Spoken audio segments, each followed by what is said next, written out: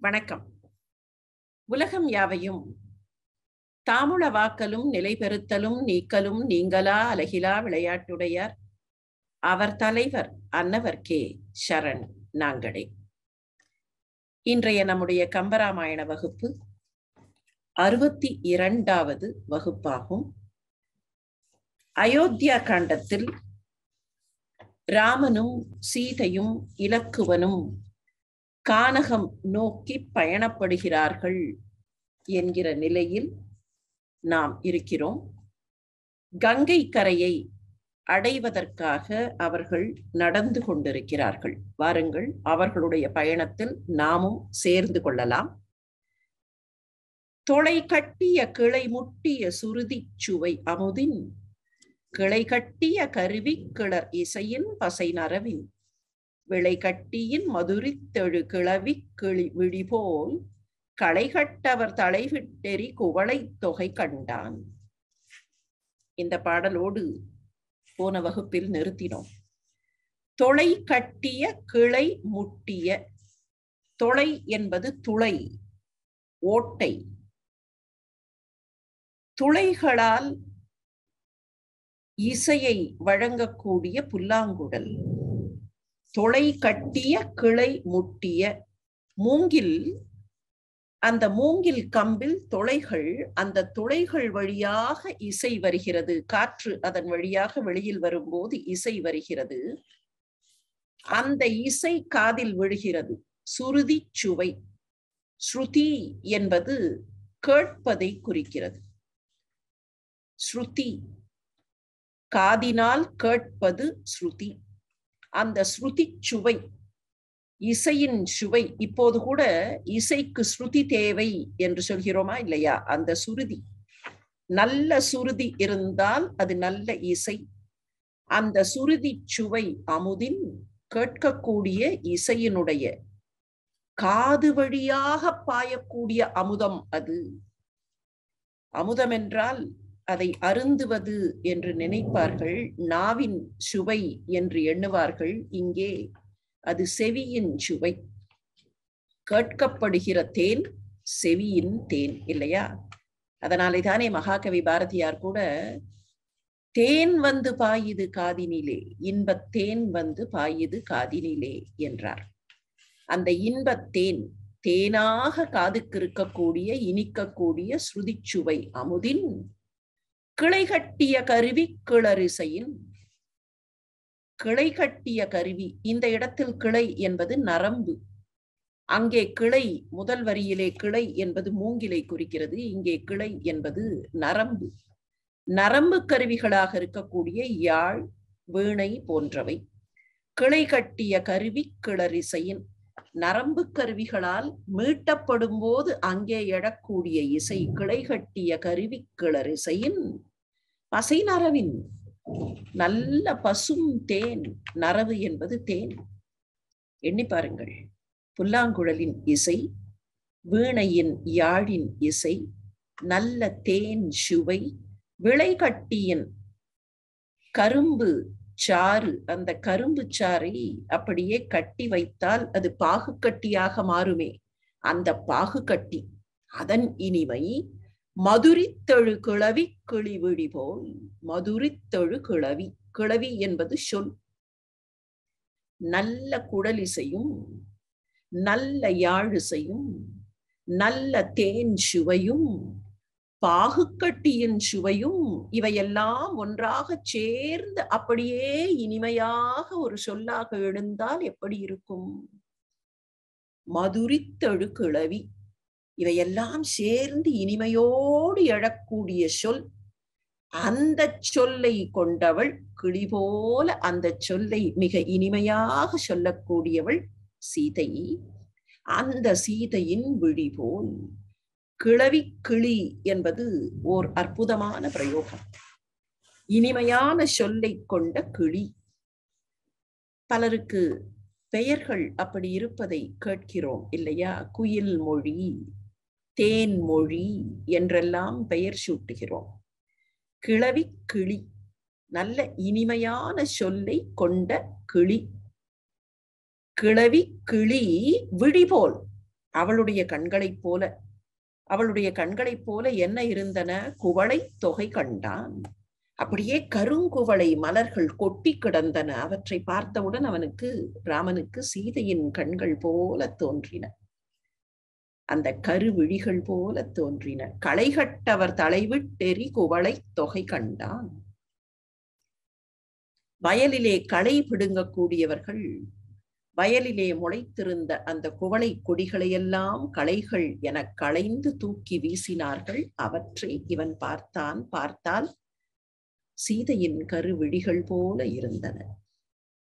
இந்த பாடலில் சந்த நயம் சொல்ல போனால் இந்த 7-8 பாடல்கள் தொடர் வரிசையில் பார்த்தால் அந்த ஒரே சந்தம். வெய்யோனொளி தன்மேனியின் விரிஜோதியில் மறைய தொலைகட்டிய கிளைமுட்டிய ஸ்ருதிச்சுவை அமுதின் கிளைகட்டிய கருவி கிளரிசையின் பசை நரவின் விளைகட்டியின் மதுரித்தெழு கிளவி கிளிவிழி போல் களைகட்டவர் தலைவிட்டெறி குவளை தொகை கண்டான். என்ன சொற்கள் பாருங்கள். மதுரித்து எழு. மது என்றால் இனிமை, மதுரித்து எழுதல் என்றால் அந்த இனிமையோடு எழுதல். மதுரித்தல் ஒரு புதிய சொல்லாட்சியை கம்பர் கையாள்கிறார். மதுரித்தல், மது என்பது இனிமையை குறிக்கக்கூடிய சொல். அதனாலேதான் மதுரை என்று சொல்லும் போது இனிமையான நகரம் என்பார்கள். மதுரித்தெழுதல், எப்படி மது என்பதிலே இருந்து மதுரை வந்ததோ, மது என்பதிலிருந்து மதுரித்தல் என்கிற ஒரு புதிய சொல்லாட்சியை கம்பர் இங்கே படைத்து காட்டுகிறார். மதுரித்து எழுதல், கிளவி கிளி, களைகட்டவர் தலைவிட்டெறி குவளை தொகை கண்டான்.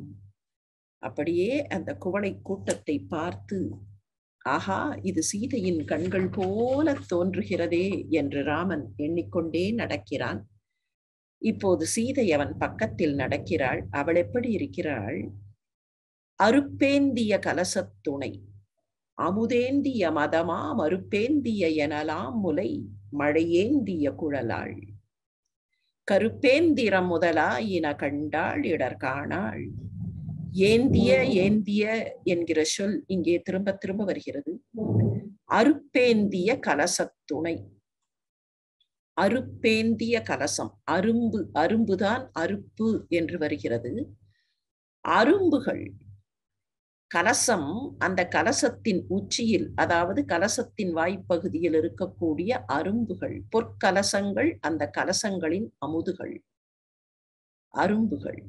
அமுதேந்திய மதமா மறுப்பேந்திய, அமுதேந்திய மதமா, தன்னுடைய மதநீர் அதுவே அதற்கு அமுதமாக தேனாக இருக்க, அந்த தேன் ஏந்திய, அந்த அமுதம் ஏந்திய மதத்தில் தன்னுடைய தந்தங்களை அப்படி தூக்கி நடக்கக்கூடிய யானை. அமுதேந்திய மதமா மறுப்பேந்திய, மறுப்பு என்பது இங்கே அந்த தந்தம்.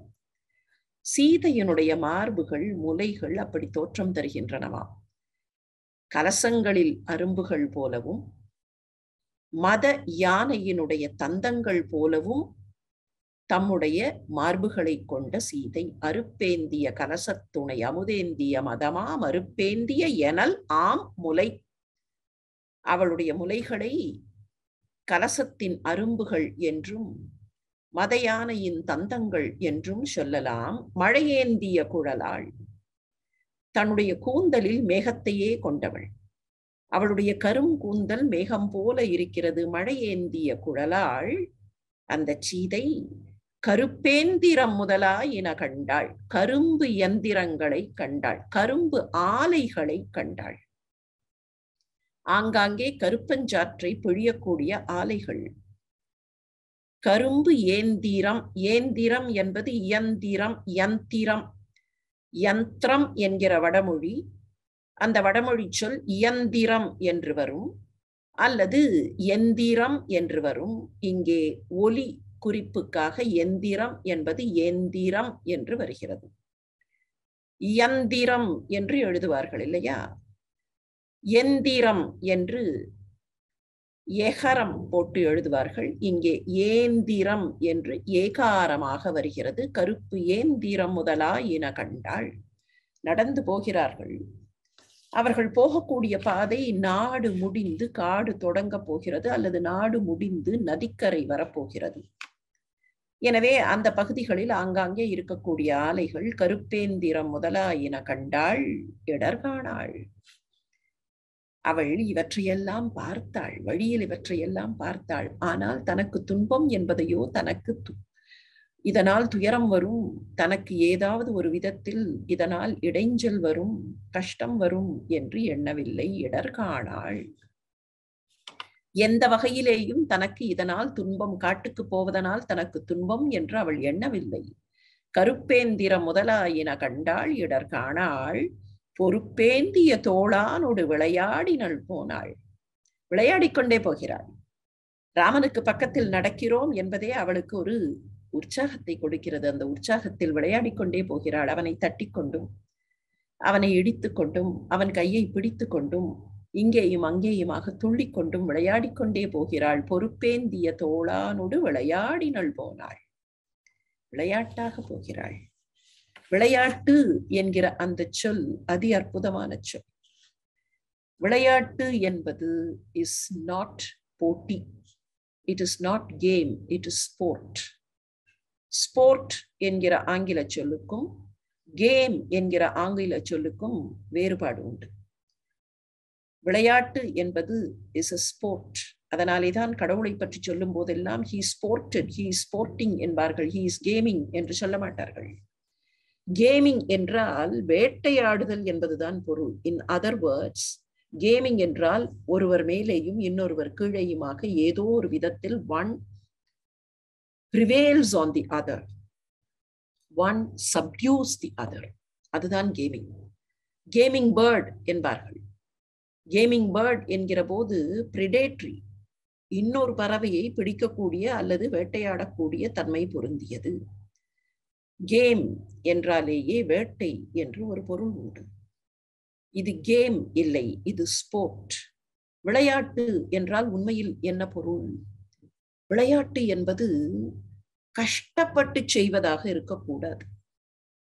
விளையாட்டாக செய்தான் என்றால் லைக் a child's play என்பார்கள் ஆங்கிலத்தில். விளையாட்டாக செய்யும் போது அனாயசமாக செய்வது என்று பொருள். அதற்காக கஷ்டப்படாமல், ஐயோ இது துன்பம் என்று எண்ணாமல், சர்வசாதாரணமாக மிக சகஜமாக, oh this is all part of everything என்பது போல செய்வதுதான் விளையாட்டு. அனாயசமாக செய்வது, அனாயசமாக செய்வது, உற்சாகமாக செய்வது, துன்பமில்லாமல் செய்வது. இடர்காணாள் விளையாடினள் போனாள். பொறுப்பேந்திய தோளானோடு, மலையையே தன்னுடைய தோள்களாக கொண்டவன், அவனோடு இவள் விளையாடிக்கொண்டே போகிறாள். கருப்பேந்திரம் முதலாயின கண்டாள். இந்த பாடலை நுணுகி பார்த்தால் பல விஷயங்கள் நமக்கு புலப்படுகின்றன. அவர்கள் மகிழ்ச்சியாக போனார்கள். ஒன்று, காட்டுக்கு போகிறோமே என்கிற வருத்தம் துளியும் சீதைக்கு இல்லை. இரண்டு, அவர்கள் போகிற வழியில் சில இடங்களை பார்த்தார்கள். அப்படிப்பட்ட இடங்களில் கரும்பு ஆலைகளும் இருந்தன. இந்த ஆலைகள் புகை கக்கக்கூடியவை, அல்லது இந்த ஆலைகளிலே இருந்து சக்கை வெளியில் வரும். இவையெல்லாம் ஊர் எல்லையில் ஒதுக்குப்புறமாக இருக்கின்றன. ஆலைகள் ஒதுக்குப்புறமாக இருந்தன என்பதையும் இதிலே பார்க்கிறோம். அவள் விளையாடிக்கொண்டே போகிறாள். ராமனும் சீதையுமாக அதோ நடந்து போகிறார்கள். பல் நகு உகு தரளம் தொகு படர் பந்திகள் படுநீர் அன்னம் துயில்வதி தண்டலை அயல் நந்து உரை புலினம் சின்னம் தரும் மலர் சிந்திய செறி நந்தனவனம் நன் பொன் உந்திய நதி கண்டு உளம் மகிழ் தந்தனர் போனார். அவர்கள் போகிறார்கள். இரண்டு பேரும் இல்லை, மூவரும், ராமனும் சீதையும், அவர்களுக்கு சற்று பின்னால் இலக்குவன். இப்படி மூவரும் நடந்து போகிறார்கள். போகிற வழியில் என்னவெல்லாம் பார்த்தார்கள்? பல் நகு உகு தரளம் தொகு படர் பந்திகள் படுநீர். பந்தி என்றால் நமக்கு தெரியும், வரிசை. பந்தி போடுவது, பந்தி இலை என்றெல்லாம் சொல்கிறோம், வரிசையாக இருப்பது.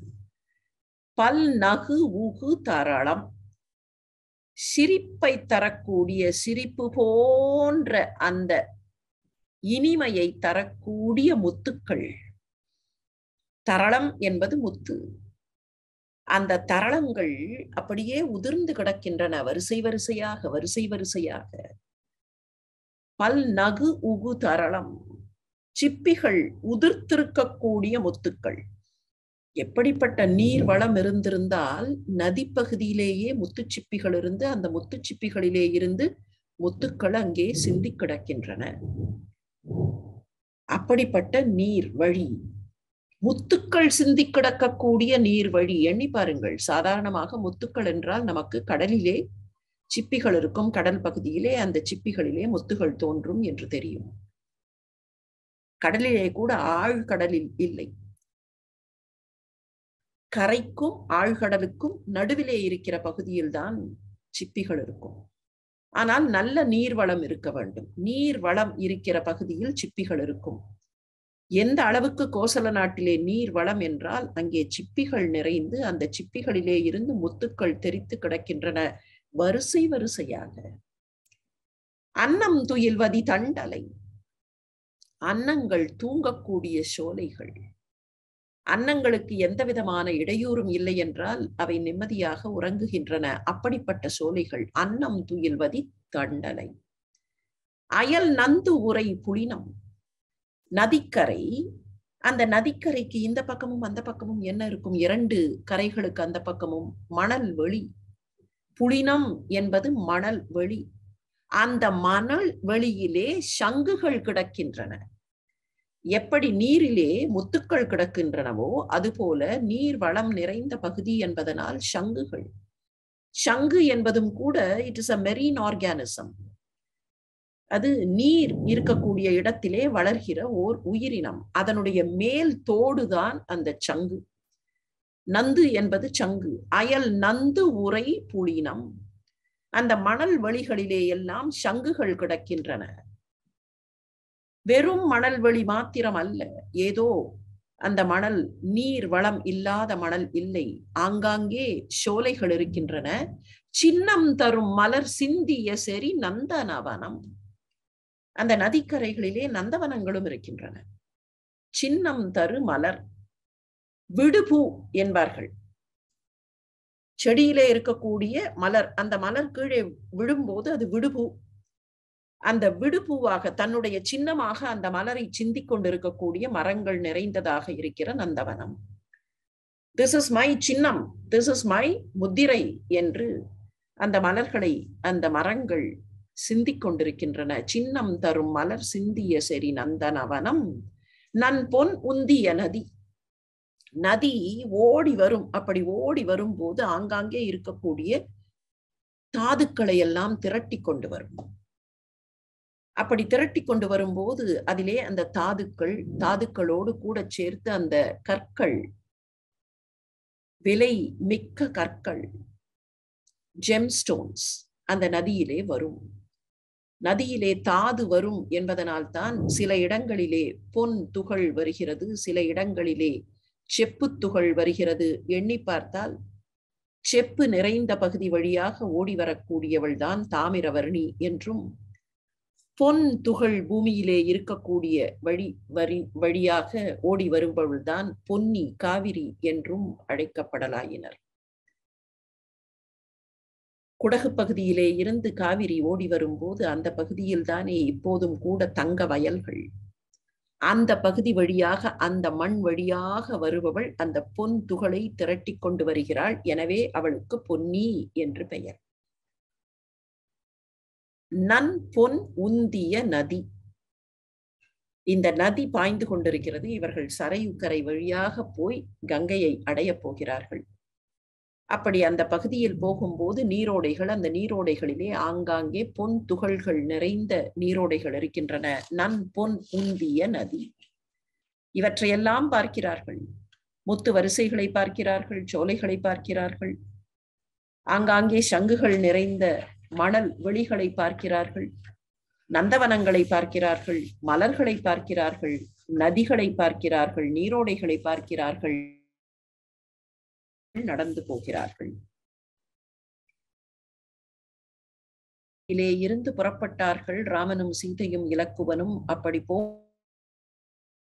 ஸ்ருதி என்கிற நதியையும் கோமதி நதியையும் கடந்து அவர்கள் போனார்கள் என்று முதல் நூலான வான்மீகம் தெரிவிக்கும்.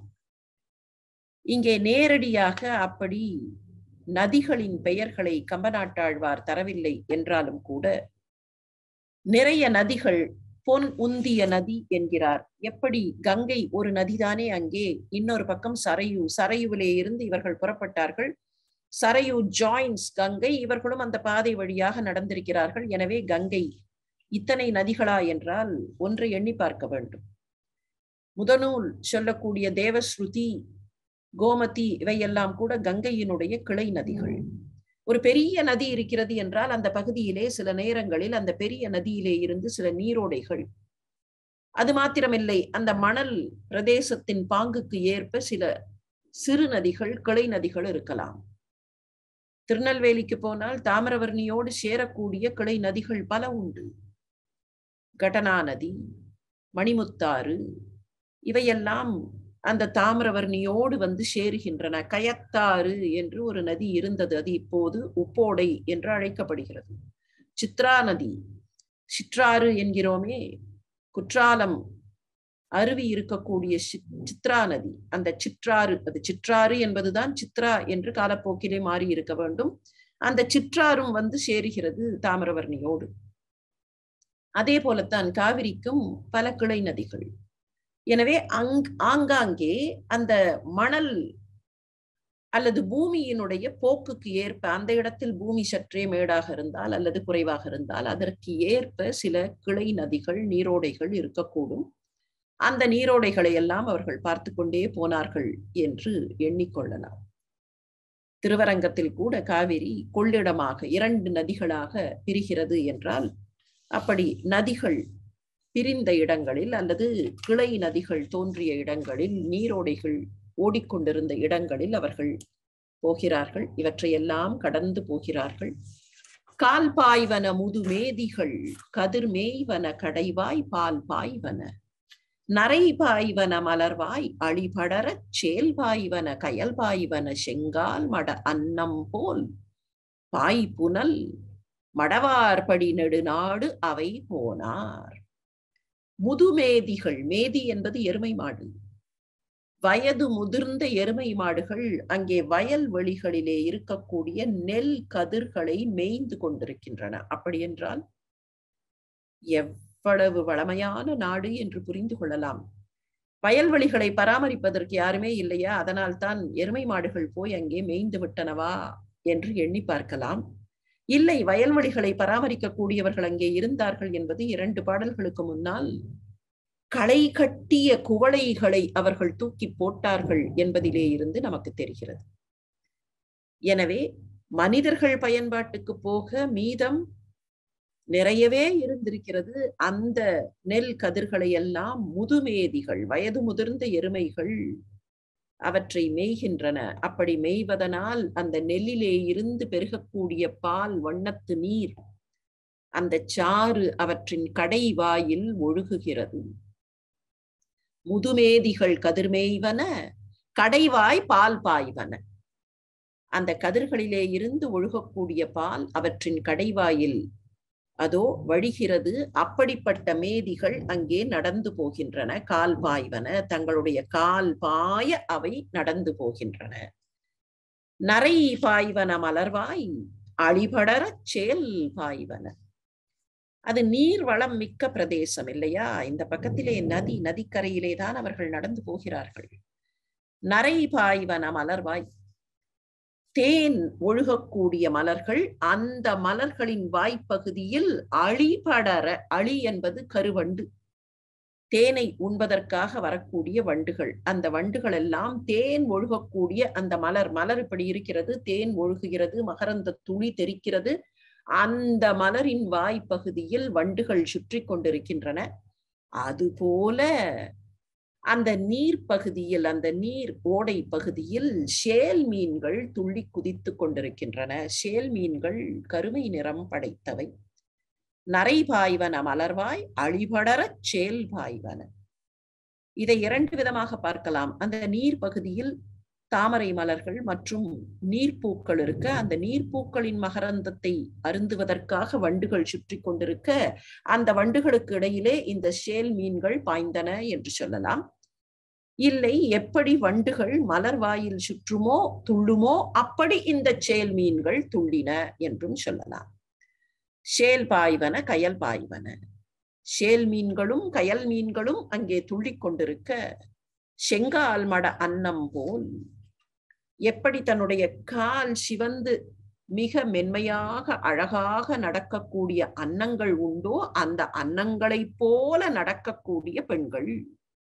செங்கால் மட அன்னம் போல் மடவார் பெண்கள் அப்படி மெல்ல நடப்பார்களே, அந்த பெண்கள் அடியெடுத்து வைத்து நீர்த்துறையிலே ஆடுவார்களே, அப்படி இருக்கக்கூடிய நீர்த்துறைகள் வழியாக போனார்கள். நதிக்கரைகளிலே இருக்கக்கூடிய துறைகள், தண்ணீர் துறைகள், அந்த தண்ணீர் துறைகளிலே பெண்கள் வந்து நீராடுவார்கள் இல்லையா? செங்கால் மட அன்னம் போல் மடவார் படி பாய் புனல். புனல் பகுதியில் பெண்கள் வந்து ஆடுவார்களே, அந்த பெண்கள் ஆடக்கூடிய புனல் பகுதிகளை பார்த்து கொண்டே நெடு நாடு அவை போனார்.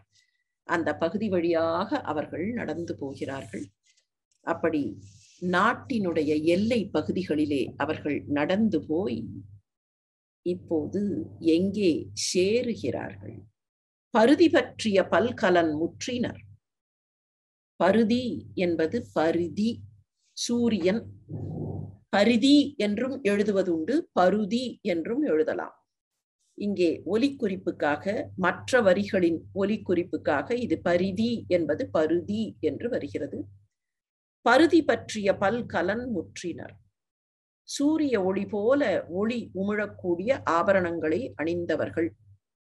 பருதி பற்றிய பல்கலன் முற்றினர். பல்வேறு வகையான ஆபரணங்களை அணிந்து கொண்டிருக்கக்கூடிய ராமனும் சீதையும் இலக்குவனும். மருத வைப்பின் வளம் கெழு நாடு ஒரீ. மருத நிலம், மருத வைப்பின் வளம், மருத நிலம், அந்த மருத நிலப்பகுதியின் வளம் சேர்ந்த மருத நிலப்பகுதியின் வயல்களை எல்லாம் தாண்டி வளம் கெழு நாடு ஒரீ, அதை கடந்து சுருதி கற்று உயர் தோமிலர் சுற்றுறும் விரி திரை புனல் கங்கையை மேவினார். அகன்று இருக்கக்கூடிய நிறைய அலைகள், அகன்று நீர்வளம் இருக்கும் என்றால் அந்த பகுதியில் காற்றடித்தால் அலைகள் வரும். அப்படி அலைகள் இருக்கக்கூடிய கங்கை நதி பகுதியை அவர்கள் அடைகிறார்கள். இந்த கங்கைக்கு என்ன சிறப்பு என்றால், ஸ்ருதி கற்று உயர் தோமிலர் சுற்றுறும். தோம் என்றால் குற்றம், தோமிலர் என்றால் குற்றமில்லாதவர்கள். வேதங்களை கற்ற உயர்ந்த குற்றமில்லாத முனிவர்கள் சுற்றி வந்து வாழ்ந்து கொண்டிருக்கக்கூடிய ஸ்ருதி கற்று உயர் தோமிலர் சுற்றுறும். வேத அந்தணர்களாக, வேதம் கற்றவர்களாக, வேத பொருளை உணர்ந்தவர்களாக இருக்கக்கூடிய முனிவர்கள் வாழ்ந்து கொண்டிருக்கக்கூடிய கங்கை பகுதியை இவர்கள் அடைந்தார்கள். மருத நிலப்பகுதியை தாண்டி கங்கை பகுதியை இவர்கள் அடைகிறார்கள். கங்கை கரையிலே மருத நிலங்கள் இருந்தன என்பது இதிலே இருந்து தெரிகிறது. உண்மை. ஆந்த்ரோபாலஜிக்கல் எவல்யூஷன் என்று சொல்லுகிறோமே, மானுட இனத்தினுடைய பரிணாம வளர்ச்சியை பார்க்கும்போது ஒரு காலகட்டத்தில் கூட்டு வாழ்க்கை வாழ விரும்பிய மனிதர்கள் எங்கேயெல்லாம் நதிப்புறங்கள் இருந்தனவோ அந்த நதிப்புறங்களிலே போய் தங்கி வாழத் தொடங்கினார்கள். That is why almost every civilization that we talk about, ancient civilizations, were on river banks. ஏன்? உணவு வேண்டும். என்ன கண்டுபிடித்தார்கள் அந்த ஆதி மனிதர்கள் என்றால், எந்த பகுதியில் நீர் இருக்கிறதோ அந்த நீர் பகுதியில் நாம் தங்கினால் அங்கே இருக்கக்கூடிய சமதரை, அந்த நதிக்கு இரண்டு பக்கத்திலேயும் சமதரையாக இருக்கும், அது மலையாக இருக்காது. மலையிலே இருந்து நதி ஓடி கீழே வரும்போது அந்த நதி சமவெளியாக பாயக்கூடிய பகுதியில் அந்த நதியிலே இருந்து வரக்கூடிய நீர், அந்த நீரை வைத்துக்கொண்டு அந்த சமதரையில் தாவரங்களை விளைவிக்கலாம், அந்த தாவரங்களை உண்ண முடியும். எனவே எங்கேயோ உணவை தேடி இங்கேயும் அங்கேயும் அலைவதற்கு பதிலாக நீங்கள் ஆதி மனிதர்கள் பார்த்தால் they were hunter gatherers. மலைகளிலேயும் காடுகளிலேயும் வேட்டையாடி பிழைத்தார்கள். அப்படி வேட்டையாடி கொண்டு வரக்கூடிய அந்த மாமிசத்தை நெருப்பிலே சுட்டார்கள், அதை உண்டார்கள். வேட்டையாடும் போது இவர்களும் கூட வேட்டையாடப்பட்டு விடலாம் இல்லையா? வேட்டையாடுவதற்கு போகும்போது காட்டு விலங்குகள் இவர்களை வேட்டையாடி விடலாம். எனவே சேஃப்டி என்பது அங்கே குறைவாக இருந்தது. மெல்ல மெல்ல மெல்ல அந்த மலைப்பகுதிகளிலே இருந்து இறங்கி வந்த போது பார்த்தார்கள், நல்ல நீர் வளம், தண்ணீர் கழுவுவதற்கு இருந்தது. கைகால் கழுவுவதற்கும் முகம் கழுவுவதற்கும் தண்ணீர் அருந்துவதற்கும் நீர் இருந்தது. அந்த நீர் பகுதியிலே பார்த்தால் சமதரையாக இருந்தது. they could see animals coming. advantage. விலங்குகள் வந்தால் தெரிந்துவிடும், எட்டத்தில் வரும்போதே தெரியும். காட்டுப்பகுதியில் மலைப்பகுதியில் விலங்குகள் பக்கத்தில் வருகிற வரையில் தெரியாது. எட்டத்தில் வரக்கூடிய விலங்குகளை பார்க்க முடியும். தண்ணீர் இருக்கிறது, நிம்மதியாக இருக்கலாம், நிம்மதியாக இங்கேயே சாப்பிடலாம், எதையோ தேடி ஓட வேண்டாம் என்கிற போது வாழ்க்கை மெல்ல மாறியது. they settled there and that is how agricultural occupation came into existence. அதுவரைக்கும் பாஸ்டோரல், ஹண்டர் கேதரர்லிருந்து பாஸ்டோரலாக இருந்தவர்கள், மாடுகளை மேய்த்து கொண்டிருந்தவர்கள், மெல்ல they started settling down. எனவேதான் பல நாகரீகங்களை, மனித நாகரீகம் என்று பார்க்கும்போது அந்த நாகரீகங்கள் எல்லாம் சமவெளி நாகரீகங்களாக, சுமேரிய நாகரீகமாக இருந்தால் யூப்ரட்டஸ் டைக்ரஸ் நதிக்கரைகளில், நைல் நதி நாகரீகம் எகிப்து நாட்டில், இந்திய நாட்டில் சரஸ்வதி நாகரீகம், சிந்து சமவெளி நாகரீகம், கங்கை சமவெளி நாகரீகம் என்றெல்லாம் இந்த நாகரீகங்கள் செழித்ததை பார்க்கிறோம். ஆக எங்கே நீர் வளம் நிறைந்திருக்கிறதோ அந்த பகுதியில் அவர்கள் வயல்களை தோற்றுவித்தார்கள். அதுதான் மருத நிலம். எனவே அந்த மருத நிலத்தின் பகுதிகளிலே இப்போது நடந்து போகிறார்கள், கங்கை கரையை அடைகிறார்கள். கங்கை கரையிலே முனிவர்கள் அனுஷ்டானங்கள் செய்வதற்கு அவர்களுக்கு நீர் வேண்டும். அந்த கங்கை கரை பகுதியிலே முனிவர்கள் இருக்கிறார்கள். அந்த முனிவர்களை பார்க்கிறார்கள். விரி திரை புனல் கங்கை மேவினார், கங்கை என்னும் கடவுள் திருநதி, தங்கி வைகும் தபோதனர் யாவரும் எங்கள் செல் கதி வந்தது என்று ஏமுரா அம்கண் நாயகர் காண வந்து அண்மினார்.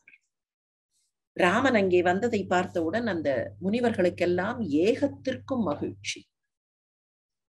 கங்கை என்னும் கடவுள் திருநதி, கடவுள் நதியாக இருக்கக்கூடிய கங்கை, கடவுளுக்கு சமானமானவளாக, கடவுளால் தோற்றுவிக்கப்பட்டவளாக இருக்கக்கூடிய கங்கை நதி, அந்த கங்கை நதி கரையிலே தங்கி வாழக்கூடிய தபோதனர்கள், தவசீலர்கள் எல்லோரும் ராமன் வந்ததை பார்த்தார்கள். பார்த்தவர்களுக்கு அவ்வளவு மகிழ்ச்சி. எங்கள் செல்கதி வந்தது. தி டெஸ்டினேஷன், செல் கதி என்பது நாங்கள் செல்லக்கூடிய கதி, நாங்கள் சென்று சேரக்கூடிய கதி. கதி என்கிற வடமொழி சொல்லுக்கு டெஸ்டினேஷன் என்று பொருள். கதி, கா என்பது போவது, கச்சதி, நாங்கள் போய் சேருகிற இடம், சேரும் இடம் என்று சொல்கிறோமே அதுதான் கதி. அதனாலேதான் கேட்பார்கள், எனக்கு என்ன கதி என்பார்கள். வேர் to I reach, what is my destination? அந்த கதி என்கிற சொல்தான் வடமொழியிலே கதி என்பதுதான் இண்டோ இரானியன் குரூப் ஆஃப் லாங்குவேஜஸ்ல ஆங்கிலத்தில் கேட் என்று மாறியது. கேட் என்கிற வார்த்தைக்கும் டெஸ்டினேஷன் என்றுதான் பொருள். காலப்போக்கில் அது என்ன ஆயிற்று? ஒருவர் நடந்து போகிறார். நடந்து போவது என்ன? he moves. A man walks. What does he do? He moves towards a destination. எனவே அவர் மூவ்மெண்ட் டுவர்ட்ஸ் த டெஸ்டினேஷன், அந்த நடை என்பதற்கும் எப்படி நடக்கிறார் என்பதற்கும் கெய்ட் என்கிற வார்த்தை ஆகுபெயராக மாறி வந்தது. டெஸ்டினேஷனுக்கு போகிற தன்மை, அதுவும் கெய்ட். ஒருவர் நடப்பதை ஆங்கிலத்தில் என்ன சொல்கிறோம்? ஹிஸ் கெய்ட் என்கிறோம். வேட்லிங் கெய்ட், ஸ்விட்சிங் கெய்ட். கெய்ட் என்பது தி வே ஒன் வாக்ஸ். அந்த கெய்ட் என்கிற வார்த்தை கதி என்கிற வடமொழி சொல்லிலே இருந்து வந்த வார்த்தை. எங்கள் செல் கதி, நாங்கள் செல்லக்கூடிய கதி வந்தது. எங்களுடைய கதி, நாங்கள் எங்கே சென்று சேர வேண்டுமோ அது இதோ வந்து விட்டதே, எங்களை தேடி வந்து விட்டதே. நாங்கள் சென்று சேர வேண்டிய இடம் இதோ எங்களை நாடி வந்திருக்கிறது. அதுதான் எங்கள் செல்கதி வந்தது. செல்லுதல் வருதல் ரெண்டும் ஆப்போசிட் இல்லையா? ஆனால் செல்கதி இங்கே வந்து விட்டது. எங்கள் செல்கதி வந்தது என்று ஏமுறா. ஏமுறுதல் என்றால் இன்பமடைதல் என்று பொருள். அம்கண் நாயகர் காண, அழகான கண்களை கொண்ட தங்களுடைய அந்த நாயகனை காண்பதற்காக வந்து அவர்கள் அடைந்தார்கள், கிட்ட வந்தார்கள், நெருங்கி வந்தார்கள். அண்மினார், அண்டி வந்தார்கள், அண்மையில் வந்தார்கள். they came into proximity. வந்து அண்மினார், எங்கள் செல்கதி வந்தது. எவ்வளவு அழகான சொல், எவ்வளவு அழகான பிரயோகம். செல்லும் கதி இங்கே வந்தது, செல்கதி வந்தது. ஏமுறுதல், ஏமுறுதல் என்றால் இன்பம் பெறுதல். ஏம் என்பதுதான் வேர்ச்சொல். இந்த ஏம் என்கிற வேர்ச்சொல்லுக்கு பாதுகாப்பு என்றும் ஒரு பொருள் உண்டு. இன்பம் அடைகிறார்கள். ஏன் இன்பம் அடைகிறார்கள்? எங்களுக்கு பாதுகாப்பு, நாங்கள் போக வேண்டிய இடம் பாதுகாப்பான இடத்திற்கு தான் போவோம் இல்லையா? The destination will have to be a destination of safety and security. அதே போல அந்த சேஃப்டியும் செக்யூரிட்டியும் இப்போது இங்கேயே வந்துவிட்டது, எங்களுக்கு பாதுகாப்பு தருவதற்காக வந்துவிட்டது. ஏம் என்றால் பாதுகாப்பு. வள்ளுவ பேராசான் இந்த சொல்லை பயன்படுத்துவார். இழுமையும் ஏமாப்பு உடைத்து, எழுமையும் ஏமாப்பு உடைத்து என்று பல விதங்களில் அந்த சொல்லை பயன்படுத்துவார். ஏமாப்பு என்பது பாதுகாப்பு, ஏமம் என்றாலும் பாதுகாப்பு. ஏம் என்பதுதான் ரூட் வேர்ட். ஒரு பக்கத்தில் அது பாதுகாப்பு, இன்னொரு பக்கத்தில் அது இன்பம். எங்கள் செல்கதி வந்தது என்று ஏமுறா அம்கண் நாயகர் காண வந்து அண்மினார். அவர்கள் அருகிலே வந்தார்கள். பெண்ணின் நோக்கும் சுவையை பிறர் பிறர்க்கு எண்ணி நோக்கி இயம்ப அரும் இன்பத்தை பண்ணின் நோக்கும் பரா அமுதை பசும் கண்ணின் நோக்கினர் உள்ளம் கழிக்கின்றார். முனிவர்கள் ராமனை பார்த்தார்கள். இதுதான் செய்தி. இந்த செய்தியை எப்படி சொல்கிறார் கம்பர்? பெரியோர்களே, முன்னமே பார்த்திருக்கிறோம். பல நேரங்களில் கதைக்காக மாத்திரம் இந்த காப்பியத்தை காப்பிய கர்த்தாக்கள் பாடவில்லை என்பதை. கதைக்காக மாத்திரம் அவர்கள் பாடவில்லை. கதையை ஒற்றை வரியில் சொல்லிவிட்டு போகக்கூடிய திறம் அவர்களுக்கு இருந்தது. ஆனால் இதை நீட்டி நீட்டி நீட்டி நீட்டி பல இடங்களில் பலவற்றை சேர்த்து சேர்த்து பாடுகிறார்கள் என்றால் அதற்கு காரணம் அவர்கள் சொல்ல நினைப்பது மிகப்பெரிய விஷயத்தை. அதற்கு கதை என்பது is a kind of a toffee. ஒரு இனிப்புக்குள், இனிப்பு பொதிக்குள் ஒன்றை வைத்துக் கொடுப்பது போல கதை is just a capsule, but something else is encapsulated. என்ன சொல்கிறார்? இந்த முனிவர்கள் பார்த்தார்கள், அவ்வளவுதானே. யாரை பார்த்தார்கள்? பண்ணின் நோக்கும் பரா அமுதை. நல்ல இசையை கேட்டால் அந்த இசையில் கிடைக்கக்கூடிய அமுதமான அந்த பேரின்பம் இருக்கிறதே. நல்ல இசையை கேட்கும் போது, கண்களை மூடிக்கொண்டு கேட்கும் போது, கண் வழியாக பார்க்கவில்லை, ஆனால் கண்களை மூடிக்கொண்டு கேட்கும் போது அந்த இசை எங்கேயோ அழைத்து செல்லும் இல்லையா? ஒரு தேவலோகம் அனுபவம் என்றெல்லாம் சொல்கிறோமே, தேவலோகத்திற்கு போனது போல யாராவது தேவலோகத்தை பார்த்திருக்கிறோம்? ஆனால் தேவலோகத்து அனுபவம். பண்ணின் நோக்கும் பரா அமுதை, உயர்ந்த அந்த அமுத சுவை, அந்த அமுத அனுபவம். இன்னொன்று அதே பிரயோகத்திற்கு பண்ணின் நோக்கும் பரா அமுது என்கிற போது பண் என்பது வேதத்தை குறிக்கும் நேரடியாகவே. இசை மாத்திரமில்லை, பண் என்றால் வேதம். எப்படி ஸ்ருதி என்கிற சொல் கேட்பது என்கிற ஒரு ஆர்டினரி மீனிங், கேட்பதிலேயே மிக உயர்வான வேதம் என்பதை குறிக்குமோ அப்படி the layered meaning, ஒரு சொல்லுக்கு இருக்கக்கூடிய சாதாரண பொருள், அதனுடைய ஆழ் பொருள். முக்கண் பரமர்க்கு ஸ்ருதியின் முற்பட்டது கற்பித்து என்று பாடுவார் அருணகிரிநாதர். முத்தை தெருபத்தி திருநகை அத்திக்கிரை சத்தி சரவண முக்கண் பரமர்க்கு ஸ்ருதியின் முற்பட்டது கற்பித்து. முக்கண் பரமர்க்கு ஸ்ருதியின் முற்பட்டது. அது என்ன? பிரணவம். அதனாலேதான் அத்திக்கிரை சத்தி சரவண முத்திக்கொரு வித்து குருபர முத்திக்கு ஒரு வித்து குருபரனே. நீ எப்படிப்பட்டவன் தெரியுமா? முக்கண் பரமர்க்கு ஸ்ருதியின் முற்பட்டது கற்பித்து 30 முவர்க்கத்து அமரரும் அடிபேண. அப்ப அந்த ஸ்ருதி என்பது வேதம். இந்த இடத்தில் அருணகிரிநாதர் பாடுகிற ஸ்ருதி வேதம். ஸ்ருதிக்கு முற்பட்டது, வேதத்திற்கு முற்பட்டதாக இருக்கக்கூடிய ஓங்கார பிரணவம். ஆனால் 2 பாடல்களுக்கு முன்னால் நாம் பார்த்தபோது ஸ்ருதி சுவை, புல்லாங்குழலின் ஸ்ருதி சுவை என்றால் செவியிலே வந்து விடக்கூடிய இசை. ஸ்ருதி என்பது சாதாரணமாக கேட்பது, செவிச்சுவை, செவியால் கேட்பது என்கிற ஒரு பொருளையும், அப்படி செவியால் கேட்கப்படுவனவற்றில் மிக உயர்ந்ததாக இருக்கக்கூடிய வேதம் என்கிற பொருளையும் தரும். அதே போல பண் என்பது கேட்கிற இசை சுவையையும், இசைச்சுவையிலேயே எது உத்தமமானது என்றால் வேதத்தின் இசைச்சுவை, அந்த வேதத்தையும் குறிக்கும். பண்ணின் நோக்கும் பரா அமுதம் என்கிற போது வேதத்தின் சுவையாக இருக்கக்கூடிய வேத பரம்பொருள். இசையை கேட்கும் போது கிடைக்கக்கூடிய சுகானுபவம் போல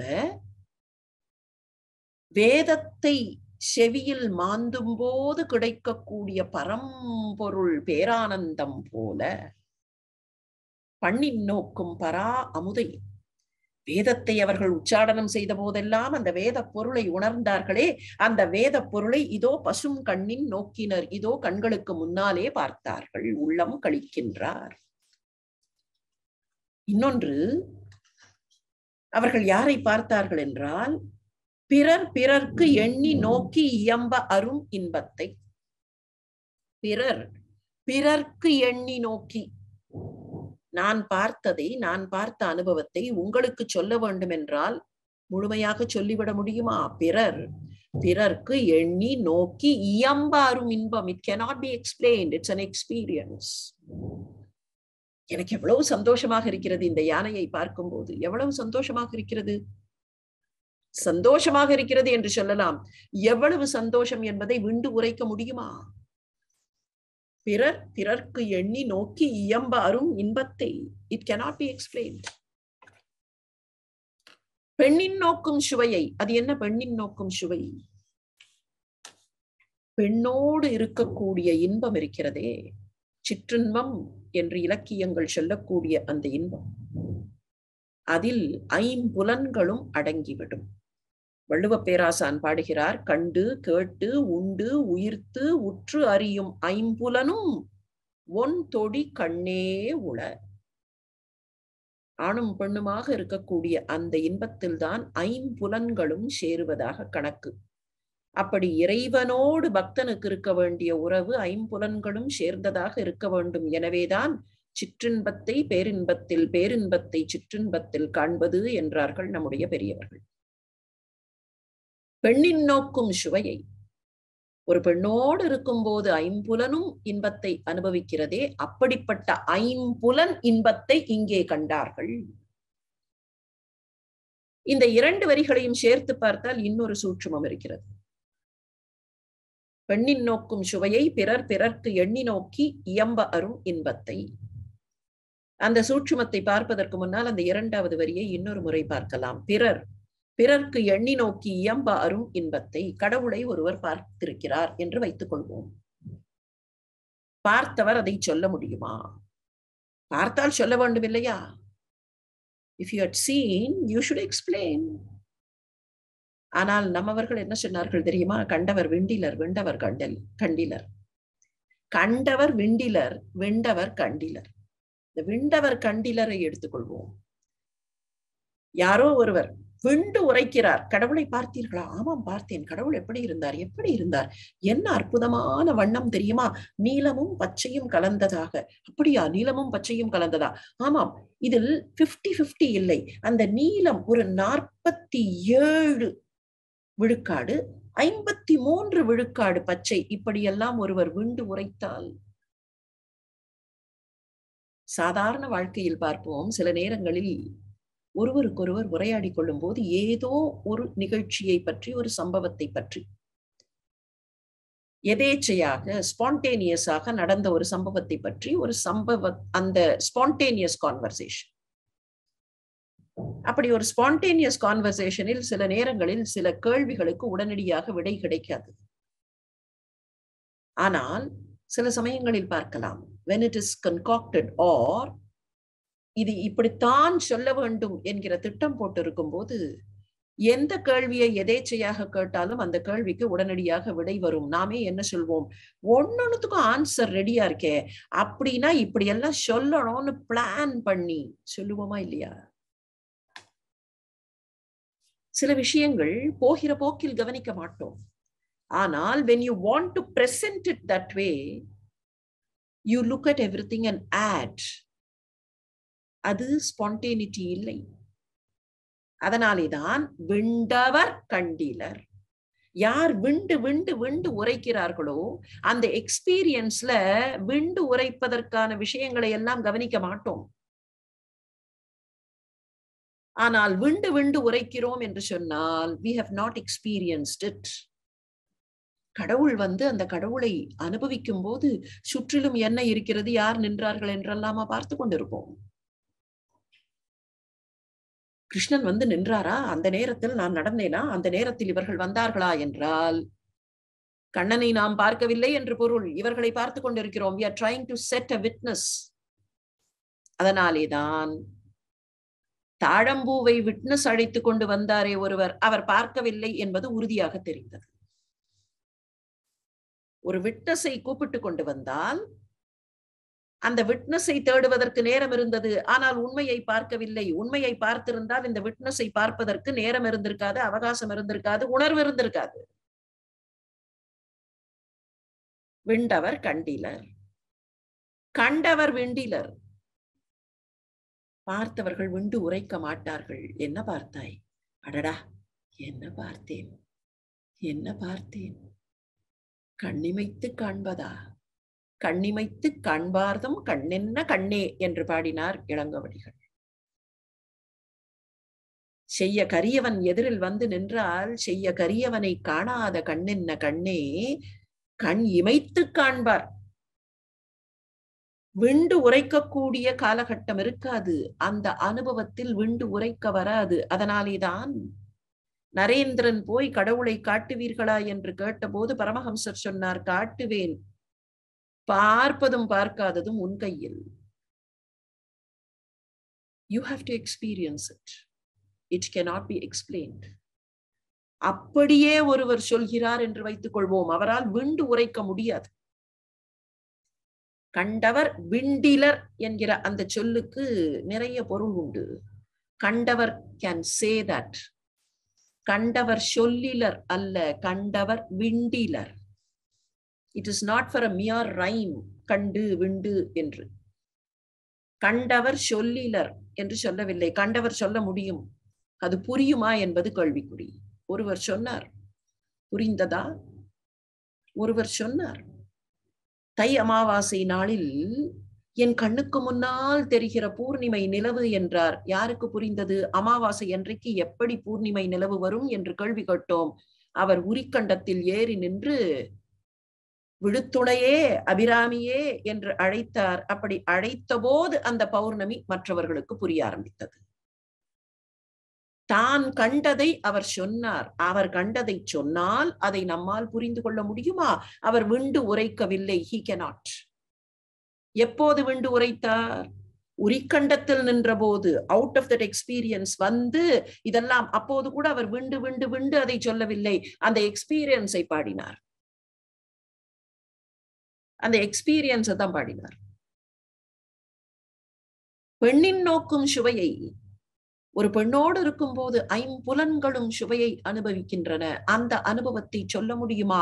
இப்போது இந்த இரண்டு வரிகளையும் சேர்த்து பார்க்கலாம். பெண்ணின் நோக்கும் சுவையை தனியாக பார்த்தால் ஆணும் பெண்ணுமாக துய்க்கக்கூடிய ஐம்புலச் சுவை போல, பிறர்க்கு எண்ணி நோக்கி இயம்ப அரும் இன்பத்தை கடவுளை பற்றி விண்டு உரைக்க முடியுமா என்றால், கடவுள் என்பதே அனுபவம். அந்த அனுபவத்தை விண்டு உரைக்க முடியாது. அப்படிப்பட்ட இன்பத்தை, பிறர்க்கு உரைக்க முடியாத இன்பத்தை, பண்ணின் நோக்கும் பரா அமுதை, வேதத்தை உச்சாடனம் செய்யும் போது கண்களுக்கு முன்னால், அகக்கண்களுக்கு முன்னால் தெரியக்கூடிய அந்த வேத பரம்பொருளை இப்போது அவர்கள் பார்த்தார்கள். பெண்ணின் நோக்கும் சுவையை பிறர்க்கு எண்ணி நோக்கி இயம்ப அரும் இன்பத்தை, அதை இன்னொரு வகையிலேயும் பார்க்கலாம். திருமூலர் பாடுவார், ஒரு கேள்வி கேட்பார். தாய் தன் மணாளனோடு ஆடிய சுகத்தை மகட்கு உரைக்கும் எங்கனில் உரைக்குமாறு எங்கனே. என்னதான் தாயும் மகளுமாக இருந்தாலும் தாய் தன்னுடைய மகளுக்கு எத்தனையோ விஷயங்களை கற்றுக் கொடுக்கலாம். ஆனால் தன் மணாளனோடு அவள் அனுபவித்த சுவையை மகளுக்கு சொல்ல முடியுமா? பெண்ணின் நோக்கும் சுவையை எண்ணி நோக்கி இயம்ப அரும் இன்பத்தை, இதை இரண்டும் சேர்த்தால் திருமூலர் சொன்ன அந்த பொருள் வரும். கடவுளை பார்த்தோம். நம்முடைய திருக்கோயில்கள் பலவற்றில் ஒரு சொல்லை பயன்படுத்துவார்கள். தெய்வம் பிரத்யக்ஷம் என்பார்கள். இந்த முனிவருக்கு இந்த இடத்தில் இந்த சுவாமி பிரத்யக்ஷம் என்பார்கள். இப்போதெல்லாம் பிரத்யக்ஷம் என்று போட்டிருந்தால் நாம் என்ன அதற்கு விளக்கம் கொடுக்கிறோம் என்றால், இந்த கோவிலில் அந்த முனிவருக்கு கடவுள் தெரிந்தார். எங்கே தெரிந்தார்? அகக்கண்ணில் தெரிந்தார். பிரத்யக்ஷம் என்பது உள்ளுக்குள்ளே இருக்கக்கூடிய அக்ஷம். அக்ஷம். பிரத்யக் என்றாலே உள்ளே, அக்ஷம் என்றால் கண், உள்ளுக்குள்ளே அகக்கண்ணில் தெரிந்தார். காட்சி கொடுத்தல் என்று அதனாலே தான் சொல்கிறோம். காட்சி கொடுத்தல் என்றால் டு பி பெர்சீவ்ட். எந்த கண் பெர்சீவ் செய்கிறதோ அந்த கண்ணுக்கு தோற்றம் தருகிறார், அந்த கண்ணுக்கு புலப்படுகிறார். தெய்வத்தை அவரவர்கள் அனுபவத்தில், அந்த அனுபவத்தின் வாயிலாக அகக்கண்ணில் காண முடியும். அதனாலேதான் கடவுள் எந்த வடிவத்தில் வருவார் என்று தெரியாது என்றார்கள். அவரவர்களுக்கு அகக்கண்ணில் எந்த வடிவமோ அந்த வடிவம். அப்படி அகக்கண்ணில் தோற்றம் தரக்கூடிய வடிவத்தை இப்போது அவர்கள் புறக்கண்ணிலேயே பார்த்தார்கள். பசும் கண்ணின் நோக்கினர் உள்ளம் கழிக்கின்றார். எவ்வளவு பெரிய பேர்! அகக்கண்ணில் காணக்கூடிய அந்த பரமானந்தத்தை இப்போது நாங்கள் புறக்கண்ணிலேயும் காணுகிறோம். பிண்டத்தில் காண்பதை அண்டத்திலேயும் காண்கிறோம், அண்டத்தில் காண்பதை பிண்டத்திலேயும் காண்கிறோம் என்றால் புறமும் அகமும் ஒன்று சேர்ந்து பார்க்கக்கூடிய பரமானந்தம் இல்லையா? பசும் கண்ணின் நோக்கினர் உள்ளம் கழிக்கின்றார். ஓடி வந்தார்கள், எதிர்கொண்டு ஏத்தினர். ஓடி வந்தார்கள், அந்த பரம்பொருளை பாடத் தொடங்கினார்கள். எதிர்கொண்டு ஏத்தினர், இனிசை பாடினர். அவர்களுடைய மகிழ்ச்சியில் பாட்டு பாடினார்கள். வெதிர்கொள் கோலினர் ஆடினர். வெதிர்கொள் கோலினர். கோல் என்பது தண்டம், வெதிர் என்பது மூங்கில். மூங்கில் தண்டங்களை கொண்ட அந்த ரிஷிகள், அந்த தவசிகள், துறவரம் பூண்டவர்கள், துறவிகள், துறவுக்கோல் கையில் வைத்திருப்பார்கள் இல்லையா? அந்த தண்டம். வெதிர்கொள் கோலினர் ஆடினர். தங்களுடைய ஆசாபாசங்களை எல்லாம் கட்டுப்படுத்தியவர்கள், தங்களின் பசியை, தூக்கத்தை கட்டுப்படுத்தியவர்கள் இப்போது மகிழ்ச்சியில் ஆடினார்கள். எதிர்கொடு ஏத்தினர், இன்னிசை பாடினர். வெதிர்கொள் கோலினர் ஆடினர். வீரனை கதிர்கொள் தாமரை கண்ணனை, அந்த வீரனை பார்க்கிறார்கள். அப்படியே சூரியன் ஒளி அந்த தாமரை கண்களில். தாமரை கண்ணன் என்றாலேயே அங்கே அந்த சூரிய ஒளி இருக்க வேண்டும் இல்லையா? அப்போதுதானே தாமரை மலர். கதிர்கொள் தாமரை கண்ணனை, ஒளிக்கதிர்களை கொண்ட தாமரை கண்ணனான அந்த ராமனை கண்ணினால் மதுர வாரி அமுது என மாந்துவார். மாந்துதல் என்றால் அனுபவித்தல். அவர்கள் கண்களாலேயே அனுபவித்தார்கள். அந்த கண்களில் எப்படி அனுபவித்தார்கள்? மதுரவாரி அமுது. மதுரம் என்றால் இனிமை. மதுரவாரி, வாரி என்பது கடல். இங்கே மதுரவாரி என்பது பார்க்கடலை குறிக்கிறது. இனிமையான கடலாக இருக்கக்கூடிய பார்க்கடல். அந்த பார்க்கடலில் அமுதம், அந்த பார்க்கடல் அமுதத்தை அப்படியே கண்களாலேயே பார்க்கிறார்கள். அமுதத்தை பருகக்கூட வேண்டாம், கண்களால் பருகினார்கள். நாவால் பருகவில்லை, கண்களால் பருகினார்கள். மதுரவாரி அமுது என மாந்துவார். இன்னிசை பாடினர் எதிர்கொள் ஏத்தி, இன்னிசை பாடி அவர்கள் ஆடினார்கள். மணிவாசக பெருமான் இறைவனுடைய சந்நிதியில் எப்படியெல்லாம் வந்து நிற்கிறார்கள் என்று சொல்லும் போது, இன்னிசை வீணையர் யாழினர் ஒருபால் என்று பாடுவார். யாழ் மீட்டக்கூடியவர்கள், வீணை மீட்டக்கூடியவர்கள் எல்லாம் ஒரு பக்கம் நிற்கிறார்கள். இருக்கொடு தோத்திரம் இயம்பினர் ஒருபால். ரிக்வேதத்தோடு தோத்திரங்களை எல்லாம் பாடினவர்கள் ஒரு பக்கம். துண்ணிய பிணை மலர் கையினர் ஒருபால், அழுகையர் தொழுகையர் ஒருபால். இப்படி பலவிதமாக அந்த இறைவனை வழிபடுவார்கள்.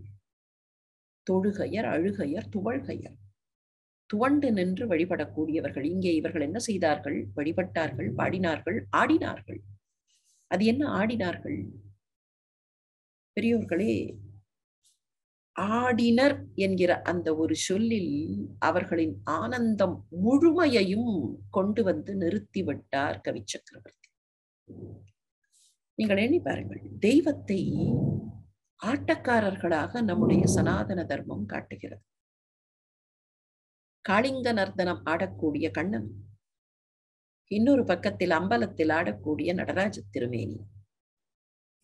Why should God have been shown as a dancer?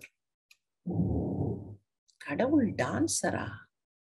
கூத்தாடின்னு வேற பேரு. கூத்தாடி, மன்றாடி என்றெல்லாம் அவருக்கு பெயர். Why should he be a dancer? அவர்தான் எல்லா கலைகளுக்கும் அதிபதி என்பது ஒரு பக்கம். அவரை இசைவாணராக காட்டினார்கள், இருக்கட்டும். இன்னொரு பக்கத்திலே பல்வேறு விதமான கலைகளுக்கு அவர் சொந்தக்காரர், அதெல்லாம் இருக்கட்டும். இருந்தாலும் what is that inner meaning that is depicted in showing God as a dancer?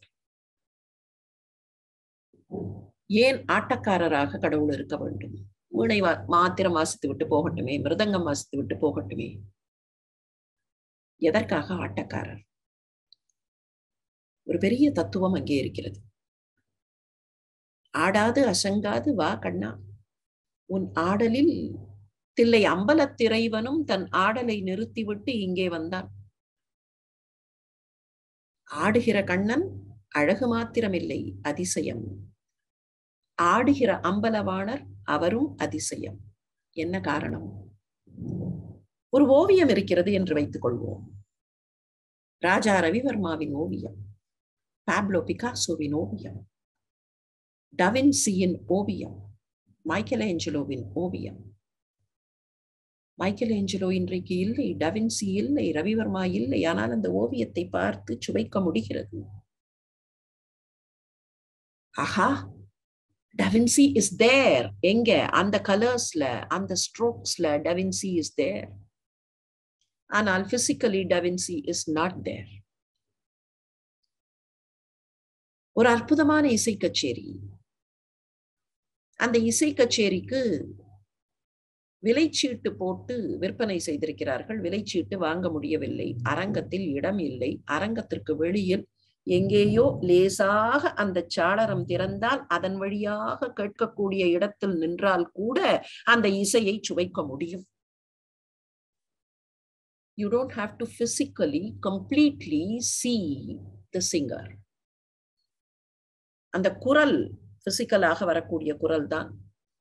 ஆனால் you don't have to physically behold the singer completely. என்ன பொருள்? ஓவியம், சிற்பம் போன்ற கலைகள் அந்த கலைஞனையும் அந்த கலையையும் தனித்தனியாக பிரித்து விடலாம். நம்முடைய திருக்கோயில்களில் இருக்கிற பல சிற்பங்கள் யார் செதுக்கியவை என்றே நமக்கு தெரியாது. We have no idea about the physical existence of those who made those sculptures. Art and the artist can be completely separated in certain art forms. In certain other art forms like music, கலையையும் கலைஞனையும் முழுமையாக பிரிக்க முடியாது. Partially separable. The art and the artist can be partially separated in certain other art forms like music. However, the artist and the art cannot be separated in dance. Inseparable. யார் நாட்டியம் ஆடினாலும் சரி, நீங்கள் நாட்டியத்தை சுவைக்க வேண்டும் என்றால் அவர்களுடைய அந்த அபிநய கரத்தையோ அல்லது அங்கே ஜதி இசைக்கிற அந்த பாதத்தையோ பார்க்காமல் இருக்க முடியுமா? அபிநயம் ஒருவர் பிடிக்கிறார் என்றால் அந்த அபிநயத்தை காணும் போது ஆட்டோமேட்டிக்கலி அந்த விரலையும் பார்த்துத்தானே தீர வேண்டும். Can you physically detach? Record பண்ணி பார்த்தாலும் வீடியோவில் பார்த்தாலும் ஸ்டில் அந்த physical presence of that which is part of the abhinaya. So this is one art form where the artist and the art form cannot be separated. Inseparable. அந்த inseparable என்கிற போது அதில் என்ன தெரிகிறது? அண்டத்திலிருந்து ஆண்டவனை பிரிக்க முடியாது, ஆண்டவனிலிருந்து அண்டத்தை பிரிக்க முடியாது. அண்டத்திலிருந்து ஆண்டவனை பிரிக்க முடியாது, ஆண்டவனிலிருந்து அண்டத்தை பிரிக்க முடியாது. இந்த அனுபவம் இருக்கிறதே, முதலில் இதை பற்றிய ஞானம், அண்டத்திலிருந்து ஆண்டவனையும் ஆண்டவனிலிருந்து அண்டத்தையும் பிரிக்க முடியாது என்று உணரும் போது என்ன ஆனந்தம்! ஆனந்தம் அதிகமானால் என்ன ஆகும்? எனக்கு நிறைய சாக்லேட் சாப்பிட வேண்டும் என்ற ஆசை, ஆனால் கிடைக்கவே இல்லை. ஏதோ காரணம், ஒரு நாள் கிடைத்து விட்டது, கை நிறைய சாக்லேட். சரி, வேறு ஏதோ இன்னொருத்தருக்கு இன்னொரு ஆசை, அவரவர்களுக்கு என்ன ஆசையோ அதை வைத்துக் கொள்வோம். கிடைக்காத ஒன்று, அது வேண்டும் வேண்டும் வேண்டும் என்று தேடி ஒரு நாள் கிடைத்து விட்டது. கிடைத்தவுடன் என்ன ஆகும் தெரியுமா? ஐயோ, குதிக்க வேண்டும் போல இருக்கிறது. You want to dance. You want to jump and dance. அந்த ஆனந்தத்தின் வெளிப்பாடு நாட்டியம். ஆனந்தத்திலிருந்து வெளிப்படுவது அந்த ஆட்டம். அதனாலேதான் முனிவர்கள் வெதிர்கொள் கோலினர் ஆடினர். அவர்கள் ஆடினார்கள். மகாகவி பாரதி தழல் வீரத்தை கொண்டு வந்து என் நெஞ்சத்தில் வைத்தேன் என்பார். அங்கே குகையில் வைத்தேன், அந்த குகையில் அது எரிந்து போயிற்று, காடு போயிற்று. எந்த வீரம், எந்த தழல் நெருப்பு! அதோ அங்கே இருக்கிறதே பரம்பொருள். அந்த பரம்பொருள் சின்னதாக இருக்கிறது. எங்கே? ஜீவன், ஆன்மாவும் சின்னதாக இருக்கிறது. அந்த ஜீவனை கொண்டு வந்து இந்த குகைக்குள் வைத்தேன். இது வேறு அது வேறு என்று நினைத்தேன். அப்புறம்தான் இது எரிந்து போன பின்னால் எனக்கு புரிந்தது, தழல் வீரத்தில் குஞ்சென்றும் மூப்பென்றும் உண்டோ. இந்த ஜீவனும் அந்த பரமனும் ஒன்று என்று உணர்ந்தேன். தடல் வீரத்தில் குஞ்சென்றும் மூப்பென்றும் உண்டோ. தத்தரிகிட தத்தரிகிட தித்தோம், தத்தரிகிட தத்தரிகிட தித்தோம். அது என்ன தத்தரிகிட தத்தரிகிட தித்தோம்? அந்த இடத்துல நெருப்பினுடைய ஆட்டமா? இல்லை. பரமனும் ஜீவனும் ஒன்று என்று கண்டுபிடித்து விட்ட அந்த பரமானந்தத்தின் ஆட்டம். நாங்கள் உள்ளத்திலேயே பார்த்து கொண்டிருந்த, அகக்கண்ணில் பார்த்து கொண்டிருந்த அந்த வேத பரம்பொருள், எங்களுடைய உள்ளத்திலேயே பார்த்து கொண்டிருந்த வேத பரம்பொருள் எதிர்கொடு ஏத்தினர், இன்னிசை பாடினர், வெதிர்கொள் கோலினர் ஆடினர். வீரனை கண்ணினால் மதுர வாரி அமுது என மாந்துவார். ஐயோ, நாங்கள் போய் அந்த அமுதத்தை, அங்கே பார்க்கடலுக்கு போய் அந்த அமுதத்தை எடுத்து தேவர்களிடத்தில் கேட்டு பெற்று பருக வேண்டியதில்லை. அந்த அமுதம் எங்களுக்காக இங்கே வந்து விட்டது. மதுர வாரி அமுது என மாந்துவார். மனையின் நீங்கிய மக்களை வைகலும் நினையும் நெஞ்சினர் கண்டிலர் தேடுவார். ஒருவேளை குழந்தைகள் வீட்டை விட்டு போய்விட்டார்கள், காணாமல் போய்விட்டார்கள் என்றே வைத்துக் கொள்வோம். இல்லை, கோபித்துக் கொண்டு போய்விட்டார்கள் என்று கூட வைத்துக் கொள்வோம். அது காலத்திற்கு காலம் மாறுபடும். காணாமல் போய்விட்ட குழந்தைகள், அல்லது கோபித்துக் கொண்டு போயிருக்கக்கூடிய குழந்தைகள், சில நாட்களுக்கு பின்னர் வரக்கூடியவர்கள், அல்லது விடுதியில் போய் தங்கி இருக்கக்கூடிய மக்கள், மனையின் நீங்கிய மக்கள், வீட்டை விட்டு வெளியில் போயிருக்கக்கூடிய குழந்தைகளை பெற்றோர்கள் என்ன செய்வார்கள்? வைகலும் நினையும் நெஞ்சினர். எப்போதும் அந்த குழந்தைகளையே நினைத்துக் கொண்டிருப்பார்கள். தாய் சொல்லுவாள், அவன் ஊருக்கு போய் 6 மாதம் ஆயிற்று, ஆனால் கண்ணுக்கு முன்னாலேயே நிற்கிறான். வைகலும் நினையும் நெஞ்சினர். அந்த குழந்தையையே நினைத்துக் கொண்டிருப்பார்கள். வீட்டிலே இருக்கிற மற்ற குழந்தைகள் கேட்பார்கள், நாங்கள் கண்ணுக்கு தெரியவில்லையா? இல்லாதவன் தான் தெரிகிறானா? அதுதான் மனித மனம். மனையின் நீங்கிய மக்களை வைகலும் நினையும் நெஞ்சினர். கண்டிலர் தேடுவார். காணவில்லை என்றால் தேடுவார்கள். பார்க்கிற இடத்திலே எல்லாம் தேடுவார்கள். காணாமல் போன குழந்தையை அதோ வந்துவிட்டது போல தெரிகிறதே என்பார்கள். விட்டு விடுதிக்கு போயிருக்கிற மகனை அவன் நிற்பது போல தெரிகிறது. வேறு யாரோ சட்டை போட்டுக் கொண்டு போனார்கள் வீதியிலே, அதே வண்ண சட்டை, அதே கலர் சட்டை அவனை போல தோன்றுகிறது. கண்டிலர் தேடுவார். எல்லா இடத்திலேயும் தேடுவார்கள். ஒருவேளை அந்த குழந்தை வந்து விட்டால், காணாமல் போன குழந்தை கிடைத்து விட்டால், அல்லது விடுதிக்கு போனவன் திடீரென்று அம்மாவின் முன்னால் வந்து நின்றால், அணையர் வந்தூர ஆண்டு எதிர்த்தார்கள் போல், அப்படி வந்துவிட்ட மகன், தேடிய மகன் வந்து நின்றால் மகிழ்ச்சி போல எதிர்ந்தார்கள் போல் இனிய மாதவ பள்ளி கொண்டு எய்தினார். தங்களுடைய தவப்பள்ளிக்கு, தங்களுடைய தவ குட்டில்களுக்கு அந்த ராமனை அழைத்து கொண்டு போனார்கள். குழந்தைகளை தேடிக்கொண்டிருந்தவர்கள் அந்த குழந்தை எதிரில் வந்து நின்றால் அப்படியே அள்ளி அணைத்து கொண்டு போவார்களே, அப்படி இந்த முனிவர்கள் எல்லாம் அந்த ராமனை அள்ளி அணைக்கவில்லை. ஆனால் அதுபோல மானசீகமாக எண்ணிக்கொண்டு தங்களுடைய தவ குட்டில்களுக்கு அழைத்து போனார்கள். இந்த பாடலின் பாரடாக்ஸ் எண்ணி எண்ணி வியத்திற்குரியது. மனையை விட்டு நீங்கி வந்திருக்கிற மகன், மனையிலே இருந்து விரட்டப்பட்டு சிற்றன்னை சொல்லால் அங்கே இருந்து விரட்டப்பட்டு நீங்கி வந்திருக்கிற மகன், அங்கே இருந்து நீக்கி அனுப்பிவிட்டார்கள்.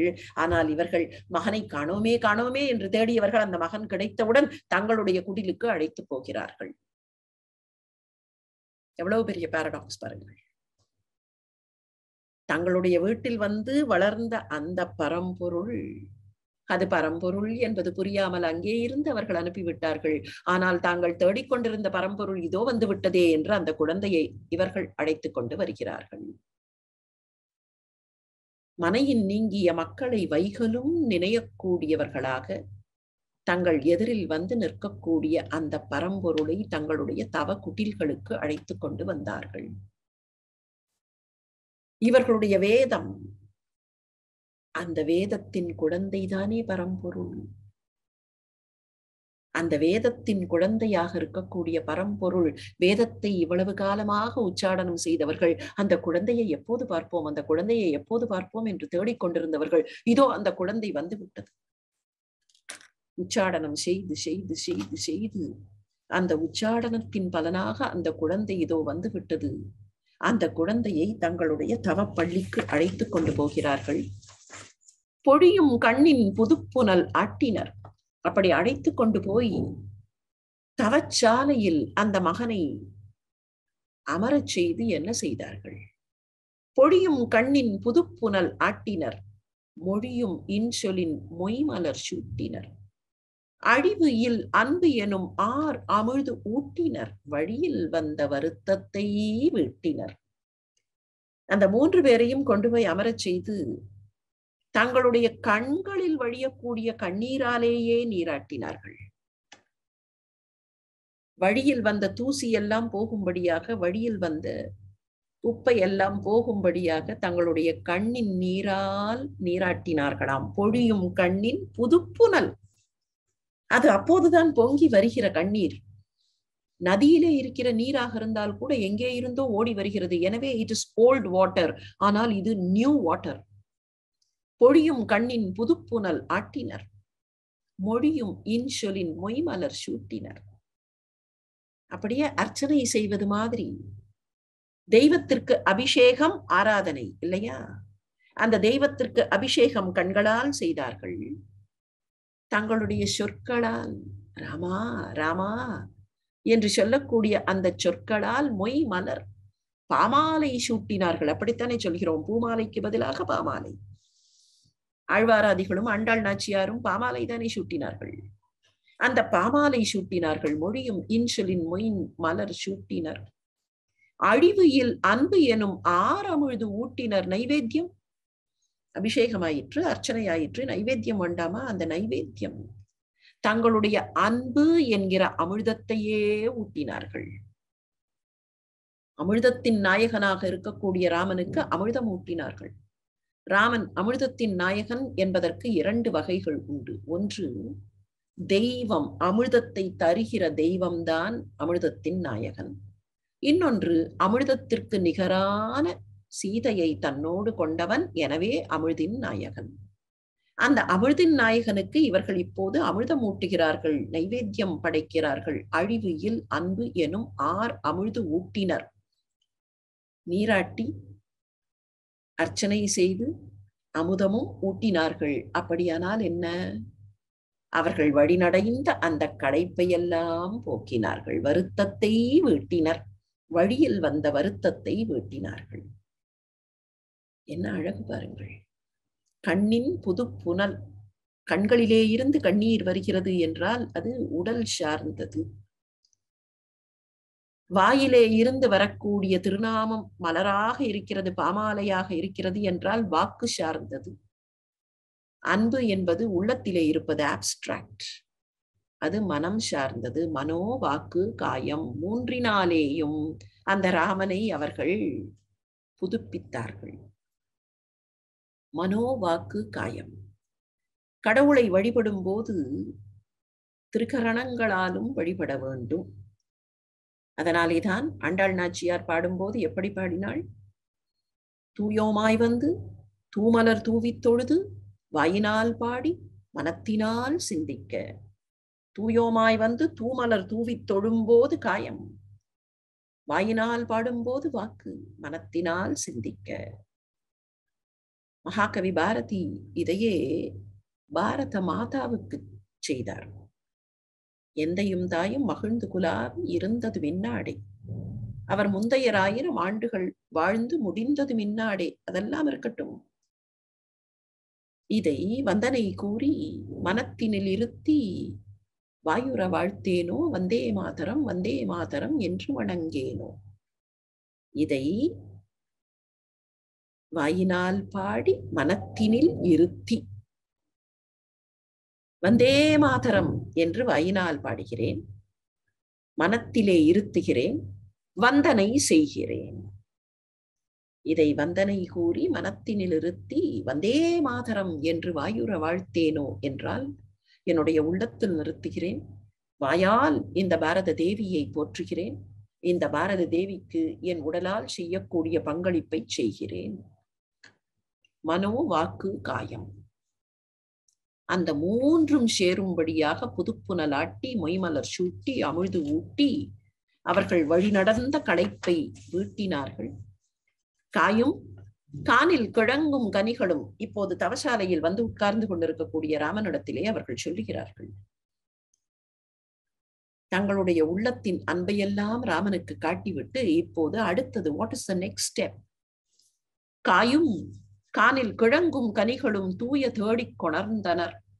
தோன்றல் நீ ஆய கங்கை அரும் புனல் ஆடினை தீயை ஓம்பினை செய் அமுது என்றனர். அப்பா, நீ கங்கை கரைக்கு வந்து விட்டாய். கங்கையில் ஆட வேண்டும், நீராட வேண்டும். நீ செய்ய வேண்டிய கடன், இங்கே வந்திருக்கிறாய். இந்த பகல் பொழுதில் நீ செய்ய வேண்டிய, நெருப்பு ஓம்பி செய்ய வேண்டிய யாக காரியங்களை செய்ய வேண்டும், அமுது செய்ய வேண்டும்.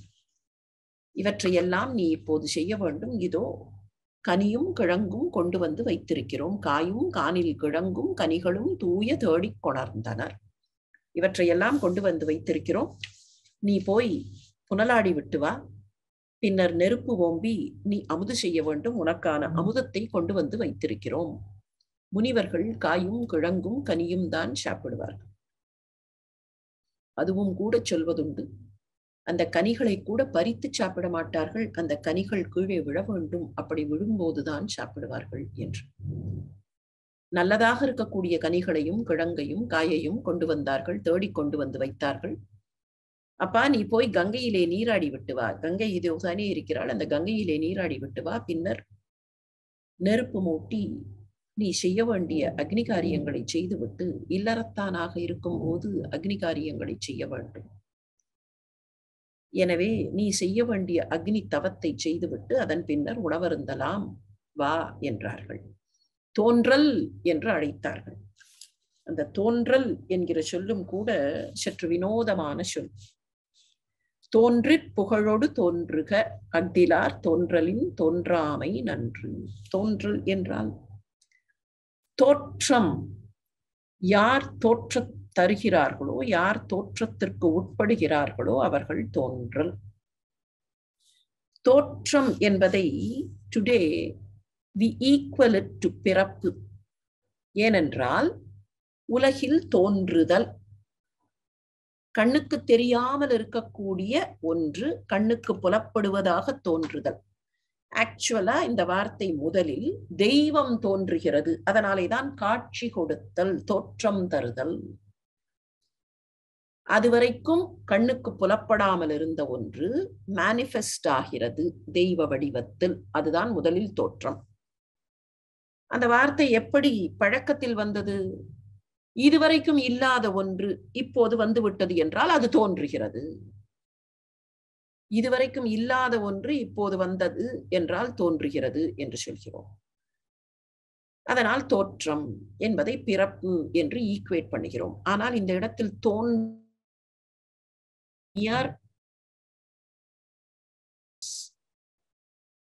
இப்போது ஒரு குழந்தை பிறக்கிறது, வளர்கிறது.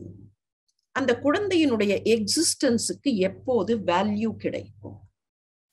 அல்லது அந்த நபர், அந்த இண்டிவிஜுவல் என்று வைத்துக் கொள்வோம். குழந்தை வளர்ந்து விட்டது, எனவே அடல்ட் ஆகிவிட்டது, அல்லது இன்னமும் அடல்ட் ஆகவில்லை, இளைஞன், ஏதோ ஒரு ஸ்டேஜ். குழந்தைன்னு சொன்னா வயசு சிக்கல் அப்படி இல்லாமல் ஒரு இண்டிவிஜுவல், அந்த இண்டிவிஜுவல் பிறக்கிறார், அந்த இண்டிவிஜுவல் வளர்கிறார், அந்த individual is existing as an individual. When does this existence get any value? அவரை மற்றவர்கள் பார்த்து புகழும் போது, அல்லது அவருடைய இருப்பை மற்றவர்கள் அங்கீகரிக்கும் போது. அந்த இருப்பு எப்போது அங்கீகரிக்கப்படுகிறது? அவருடைய புகழால் அங்கீகரிக்கப்படுகிறது. அவருடைய புகழால். இல்லை என்றால் சில பேரை பற்றி தெரியவே தெரியாது. அவர்கள் இருப்பார்கள், இருந்தார்கள், இருப்பார்கள், இருந்தார்கள், அவ்வளவுதான். யாருன்னே தெரியாது, இல்லையா? அப்போ ஒருவர் இருக்கிறார் என்பதே எப்போது வேல்யூ பெறுகிறது என்றால், அவருடைய பூமி பிறப்புக்கான வேல்யூ எப்போது கிடைக்கிறது என்றால், அவர் புகழ் பெறும் போது, அல்லது அந்த துறையில் சிறப்பு பெறும் போது. அந்த குறிப்பிட்ட துறையில் when he becomes something recognizable. அதனாலேதான் அக்திலார் தோன்றலின் தோன்றாமை நன்று என்றார் வள்ளுவர். ஒரு துறையிலே உங்களுடைய இருப்பு மதிப்பு பெற வேண்டும் என்றால் தோன்றின் பூமியில் பிறப்பதை சொல்லவில்லை. பிறக்கும் போதே புகழோடு பிறக்க வேண்டும், எப்படி சாத்தியம்?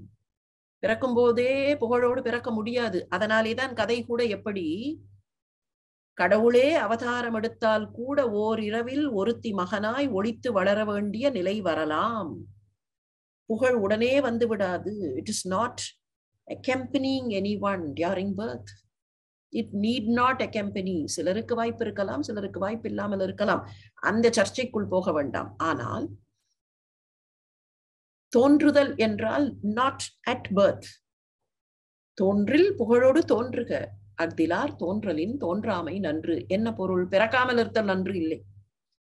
அவர்கள் அந்த துறைக்குள் நுழைந்து அந்த துறையில் செயல்படுகிறார்கள் என்றால், அந்த துறையில் செவ்வனே செயல்பட்டு their existence should be valued. அப்போதுதான் அதற்கு சிறப்பு. அப்படிப்பட்டவர்களை தான் தோன்றல். இங்க இந்த தோன்றல்ங்கிற சொல் 2 பொருள்லையும் வருகிறது. அதுதான் கவி சக்கரவர்த்தியினுடைய சாகசம்.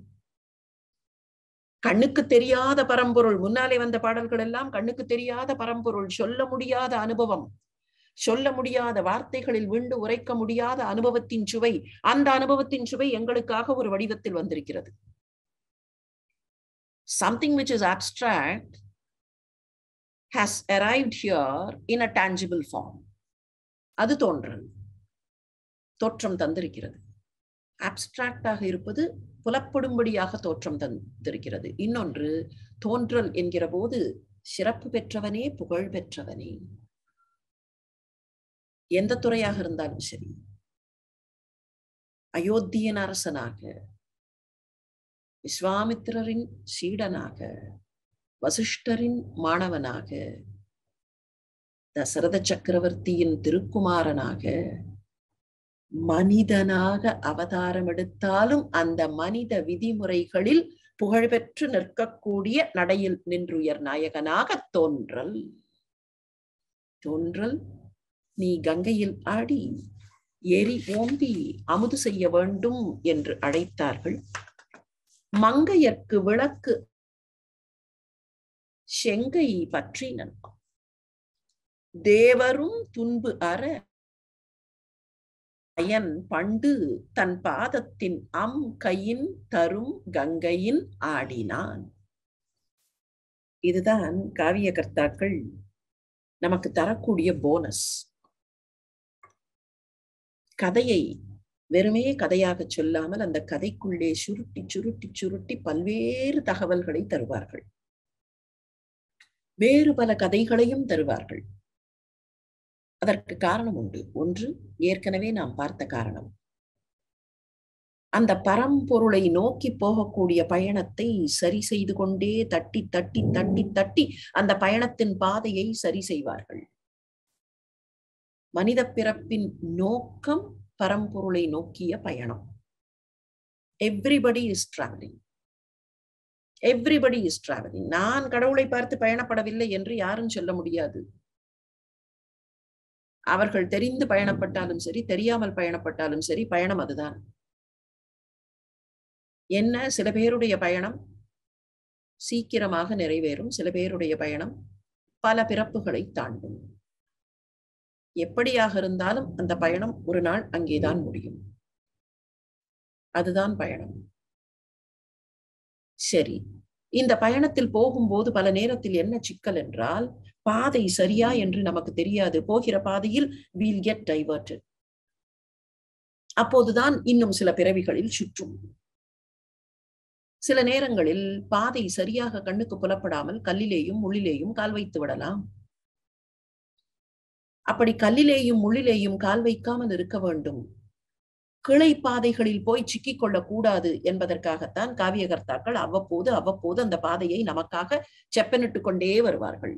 ஆசான்களும் குருமார்களும் காவியகர்த்தாக்களும் அந்த பணியை செய்வார்கள். எங்கேயோ அப்படி கையை வைத்து விட்டோம் என்றால் கையை பிடித்து மறுபடியும் அந்த பாதையில் நடத்துவார்கள். அவற்றுக்கான இடங்கள் தான் இப்படிப்பட்ட இடங்கள். சில நாடுகளில் பார்க்கலாம், மேல் நாடுகள் சிலவற்றில் அகன்ற சாலை இருக்கும். அந்த சாலையின் 2 பக்கத்திலேயும் ரஃப் சர்ஃபேஸ் இருக்கும். ஏன் அந்த ரஃப் சர்ஃபேஸ்? பெரிய ஹைவேல ரொம்ப வேகமாக போகும்போது, இரவு நேரத்தில் எல்லாம் வேகமாக போகும்போது, அந்த வேகமாக வாகனத்தை ஓட்டுகிற அந்த உந்துதலில் பாதையை விட்டு சற்றே விலகி போய்விடக்கூடும். அப்படி விலகி போகும்போது அந்த பெரிஃபரல் பார்ட், நடுவிலே இருக்கக்கூடிய பகுதி இல்லாமல் பெரிஃபரலுக்கு போய்விட்டால் அதுக்கப்புறம் அந்த பக்கம் பள்ளத்தாக்கு கூட இருக்கும், தெரியாது. இல்ல காடு இருக்கும், இல்ல எங்கேயோ போய் விழுவார்கள். அப்படி போகாமல் இருக்க வேண்டும் என்பதற்காக அந்த ரஃப் சர்ஃபேஸ் வாகனம் அந்த ரஃப் சர்ஃபேஸ்ல போய் கடகட கடகடன்னு உருள ஆரம்பிக்கும் போதே தூங்கி கொண்டிருந்தால் கூட அல்லது கொஞ்சம் கண் அயர்ந்திருந்தால் கூட விழித்துக் கொள்வார்கள். அதே போலத்தான் ஆசான்களாக இருக்கக்கூடிய காவிய கர்த்தாக்கள் அங்கங்க they will see opportunities for creating a rough surface. அந்த ரஃப்ல நடக்கும்போது they will give us ஏதோ ஒரு கதை சொல்லுவார்கள், ஏதோ ஒரு விஷயத்தை சொல்லுவார்கள். அப்போ நம்முடைய நோக்கம் இந்த கதை மாத்திரம் இல்லை, நம்முடைய நோக்கம் அங்கே போவது என்பது புலப்படும். அப்படி ஒரு கதையை இங்கே கொண்டு வருகிறார். கதையை சுருட்டி சுருட்டி வைப்பார்கள். அருணகிரிநாதர் பார்த்தோமே கதையை சுருட்டி சுருட்டி வைப்பார், ஒற்றை வரியில் சுருட்டுவார்.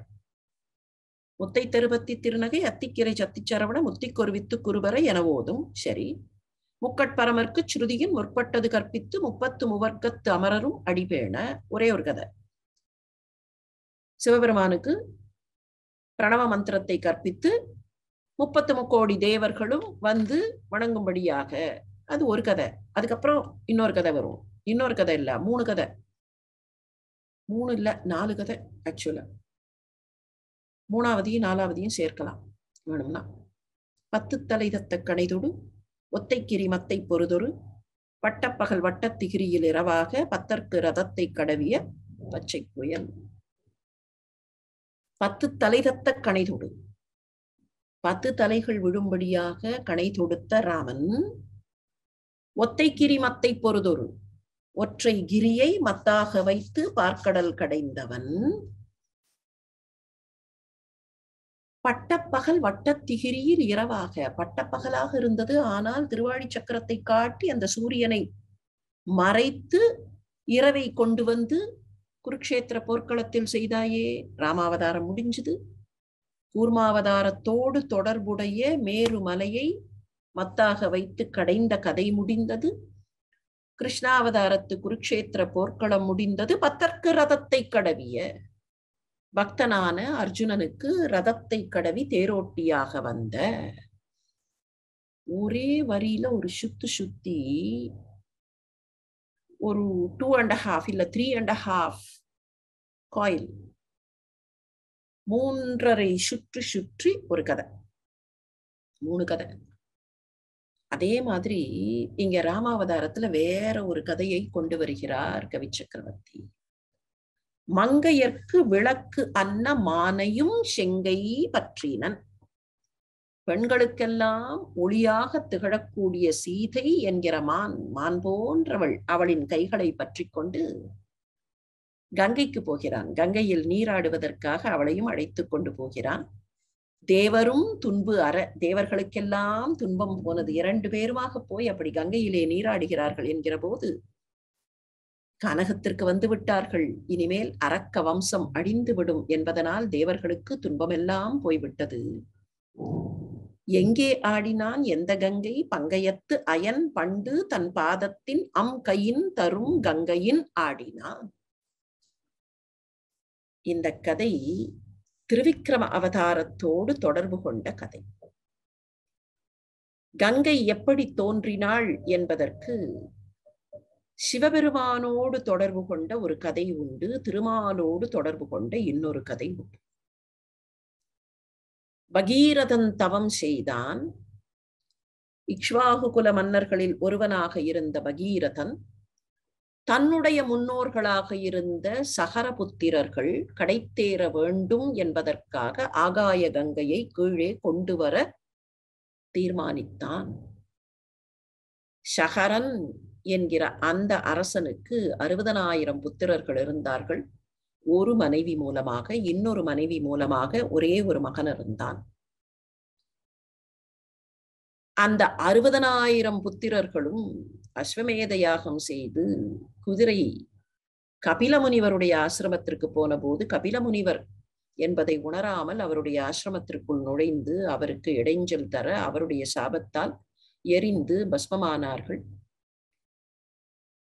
அப்போது அவர்களை எப்படி கடைத்தேற்றுவது என்று தேடிய போது ஒரே ஒரு வழி கிடைத்தது. ஆகாசத்திலிருந்து கங்கை வந்தால், ஆகாய கங்கை வந்தால் இந்த அஸ்தியை கடைத்தேற்ற முடியும். சகரனுக்கு ஒரு மனைவி மூலமாக பிறந்த ஒரு மகனுக்கு அசமஞ்சன் என்று பெயர். தந்தையினாலேயே நீ இனிமேல் என்னுடைய மகன் இல்லை என்று விரட்டப்பட்டவன். அந்த அசமஞ்சனுக்கு நல்ல ஒரு மகன் இருந்தான், சகரனுடைய பேரன் அம்சுமான். ஆனால் சகரனோ அம்சுமானோ ஆகாய கங்கையை கொண்டு வர முடியவில்லை. அந்த பிள்ளைகளை கடைத்தேற்ற வேண்டும் என்பது பின்னாலே வருகிற பகீரதன் அவனுடைய பிரயத்தனத்தால் நடக்கிறது. பகீரத பிரயத்தனத்தில் ஆகாச கங்கை வந்தாள். அப்படி வந்தவளுடைய வேகத்தை பூமி தாங்காது என்பதற்காக தன்னுடைய ஜட்டாபாரத்தில் சிவபெருமான் தாங்கிக் கொண்டார். அதன் பின்னரும் அவருடைய ஜட்டாபாரத்திலே இருந்து அவள் கீழே இறங்க, அப்போதும் கூட அவளுடைய வேகம் அதிகமாக இருக்க ஜஹ்னு என்கிற முனிவருடைய ஆசிரமம் வழியாக பாய்ந்தாள். அப்படி பாய்ந்த போது தனக்கு இடைஞ்சல் என்பதனால் அந்த ஜஹ்னு அவளை எடுத்து பருகிவிட்டார். அப்படி பருகியவரிடத்தில் மறுபடியும் போய் பகீரதன் கெஞ்ச தன்னுடைய காதுகள் வழியாக அவளை வெளியே விட்டார். எனவேதான் ஜஹ்னுவின் காதுகள் வழியாக வந்தவள் ஜான்னவி என்று அழைக்கப்படுகிறாள் என்றெல்லாம் அது ஒரு பக்கத்தில் கதை. இன்னொரு பக்கத்தில் திருமால் மாவலிக்காக வாமனனாக தோன்றினார். அப்படி வாமனனாக தோன்றினவர் திருவிக்கிரமனாக வளர்ந்தார். திருவிக்கிரமனாக வளர்ந்த போது ஒரு கால் மண்ணில் ஊன்றி இருக்க, இன்னொரு கால் மேலே மேலே மேலே மேலே மேலே மேலே மேலே போனது. அப்படி போன அந்த கால் சத்தியலோகம் தாண்டி போகிறது, அப்புறத்து போகிறது. ஆனால் சத்தியலோகத்தை அது தொட்ட போது பிரம்மா பார்த்தார். ஆஹா, திருமாலின் திருப்பாதங்கள் இல்லையா என்று பிரம்மா அந்த திருப்பாதங்களுக்கு பூஜை பண்ணினார். பாத பூஜை அர்க்கியம் கொடுத்தார். அந்த பாத பூஜையில் பிரம்மா விட்ட நீர், அந்த நீர் அப்படியே கீழே வழிந்தது. எங்கே? பூமிக்கு வழிந்தது. அப்படி பூமிக்கு வழிந்து அதுதான் கங்கையானது என்பது ஒரு பக்கத்து கதை. அதைத்தான் பங்கயத்து அயன், தாமரையில் இருக்கக்கூடிய நாபிக்கமலத்தில் இருக்கக்கூடிய அயனான பிரம்மன் பங்கயத்து அயன் பண்டு தன் பாதத்தின், யாருடைய பாதம்? திருமாலின் பாதம். இப்போது இங்கே வந்து அந்த கங்கையில் இறங்குவது யார்? அதே திருமால். தன்னுடைய பாதத்தில் விட்ட அந்த நீரை கையின் தரும் அர்க்கியம் கொடுத்து செய்த அந்த கங்கையின் ஆடினான். தன்னிலே இருந்து தோன்றிய கங்கையில் தானே இப்போது நீராடினான். பங்கயத்து அயன் பண்டு தன் பாதத்தின் கையின் தரும் கங்கையின் ஆடினான். தன்னிலே இருந்து தோன்றக்கூடிய நதியில் தானே இப்போது நீராடினானாம். எத்தகைய மாயம்! வினோதன் இல்லையா? கடவுள் தானே வினோதன். இப்படி ஒரு வினோதம் நடக்குமா என்றால் கடவுளுக்கு எல்லாம் சாத்தியம். எப்பேற்பட்டதும் அந்த கடவுளுக்கு சாத்தியம் இல்லையா? கன்னி நீக்க அரும் கங்கையும் கைதோடா, பன்னி நீக்க அரும் பாதகம் பாருளோர் என்னின் நீக்குவர் யானும் இன்று என் தந்த உன்னின் நீக்கினன் உய்ந்தனன் யான் என்றாள். கன்னி நீக்க அரும் கங்கை, கன்னித்தன்மையை நீக்க இயலாத கங்கை. கன்னித்தன்மை என்பது அழிவற்ற தன்மை என்று பொருள். என்றைக்கும் அழிவற்ற தன்மை கொண்டதாக இருக்கக்கூடிய கங்கை. எனவேதான் நீங்கள் பார்த்தால் நம்முடைய பழக்கத்திலேயே என்ன சொல்கிறோம்? நதிகளையும் மொழிகளையும் தெய்வங்களையும் தேவதைகளையும் நிரந்தர கன்னிகள் என்கிறோம். கங்கைக்கு எத்தனையோ புத்திரர்கள் உண்டு, இருந்தாலும் கங்கை கன்னித்தன்மை கொண்டவள். ஏன்? தமிழ் மொழியை என்ன சொல்கிறோம்? உன் சீரிழமை திறம் வியந்து வாழ்த்துதுமே என்கிற போது நித்திய கன்னித்தன்மை கொண்டவள், எப்போதும் இளமையாக இருக்கக்கூடியவள். பாரத தேவியை அப்படித்தானே சொல்கிறோம், எப்போதும் இளமையாக இருக்கக்கூடியவள். அந்த இளமைத்தன்மை என்பது அழிவில்லாத தன்மை. இளமை இருந்தால் அழிவு இல்லை, முதுமை வந்தால் அழிவு வந்துவிடும். அதுதான் இளமை என்பதைத்தான் இங்கே கன்னித்தன்மை, அது அழிவில்லாத தன்மை. கன்னி நீ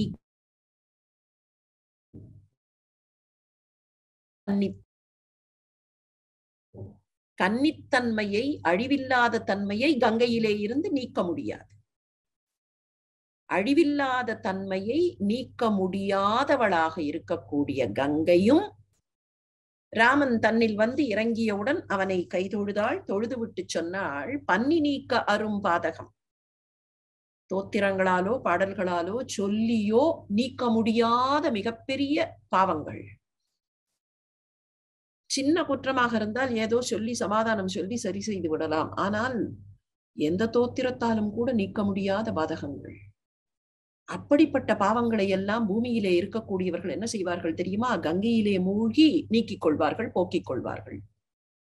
பன்னி நீக்க அரும் பாதகம் எண்ணின் நீக்குவர். எண்ணிலே வந்து இறங்கி நீக்கிக் கொள்வார்கள். கங்கையில் மூழ்கினால் கர்மம் தொலையும் என்பார்கள் இல்லையா? காசிக்கு போனால் கர்மம் தொலையும். ஏன் காசியில் கங்கை, கங்கையில் மூழ்கினால் கர்மம் தொலையும். அது என்ன கர்மம் தொலையும்? கர்மம் என்பது கடமை, நாம் செய்கிற செயல். கர்மம் என்பது செயல், கர்ம வினை, செய்வதனால் வரக்கூடிய ரியாக்ஷன் தான் கர்ம வினை. கர்மத்தினால் வரக்கூடிய விளைவுகள். வினை என்பதே கர்மம் தான். கர்மம் என்பது ஆக்ஷன், வினை என்பதும் ஆக்ஷன். அந்த கர்மம் தொலையும் என்றால் என்னுடைய வினையினால், என்னுடைய ஆக்ஷன்ஸால் வந்திருக்கக்கூடிய விளைவுகள் தொலையும். கங்கையிலே மூழ்கி எல்லோரும் தங்களுடைய பாவத்தை போக்கிக் கொள்வார்கள். ஆனால் இன்று யானும் இன்று என் தந்த உன்னின் நீக்கினன், என்னையே தந்தவன் நீதானே, உன் கால் பட்டதனால் இன்று என்னிடத்தில் இருக்கக்கூடிய பாவங்கள் எல்லாம் போய்விட்டன. எல்லோரும் கங்கையிலே மூழ்கி பாவத்தை தொலைப்பார்கள் என்றால் கங்கை ராமனுடைய காலை தொட்டு தன்னுடைய பாவங்களை போக்கடித்துக் கொண்டாள். என் தந்த உன்னின், என்னை கொடுத்த நீ, அவளும் அங்கீகரிக்கிறாள், நீதானே என்னை கொடுத்தாய். என் தந்த உன்னின் நீக்கினன் உய்ந்தனன் யான், எனக்கு உய்வு கிடைத்து விட்டதப்பா என்று அந்த கங்கை பாராட்டுகிறாள், போற்றுகிறாள். வெங்கண்ணாக கரத்தினான் வெண்ணிற கங்கை வார் சடை கற்றையன் கற்புடை மங்கை காண நின்று ஆடுகின்றான் மகிர் திங்கள் சூடிய செல்வனின் தோன்றினான். இந்த பாட்டு அழகான பாட்டு, சிக்கலான பாட்டு. சிக்கல்னா ஸ்லேடை சிக்கல் நிறைந்த பாட்டு. கங்கை வார் சடை கற்றையன், சாதாரணமாக இந்த பிரயோகம் யாருக்கு? கங்கை தன்னிலே பாயக்கூடிய சடை கற்றையை கொண்ட சிவபெருமான். கங்கை வெண்மை நிறத்தவள், நுப்பும் நுரையுமாக பொங்குவாள். எனவே she'll be white in color. அதனாலேதான் திரிவேணியில் கங்கை வெண்மையாக இருப்பாள், யமுனை கருமையாக இருப்பாள். இரண்டுக்கும் இடைப்பட்ட நிலையில் அந்தர்வாகினியாக இருக்கிற சரஸ்வதி செம்மையாக இருப்பாள். 3 வண்ணங்களும் சேரும். வெண்ணிற கங்கை வார் சடை கற்றையன், சிவபெருமானுடைய சடை கற்றையிலே இருந்து வெண்ணிறமான கங்கை பாய்கிறாள்.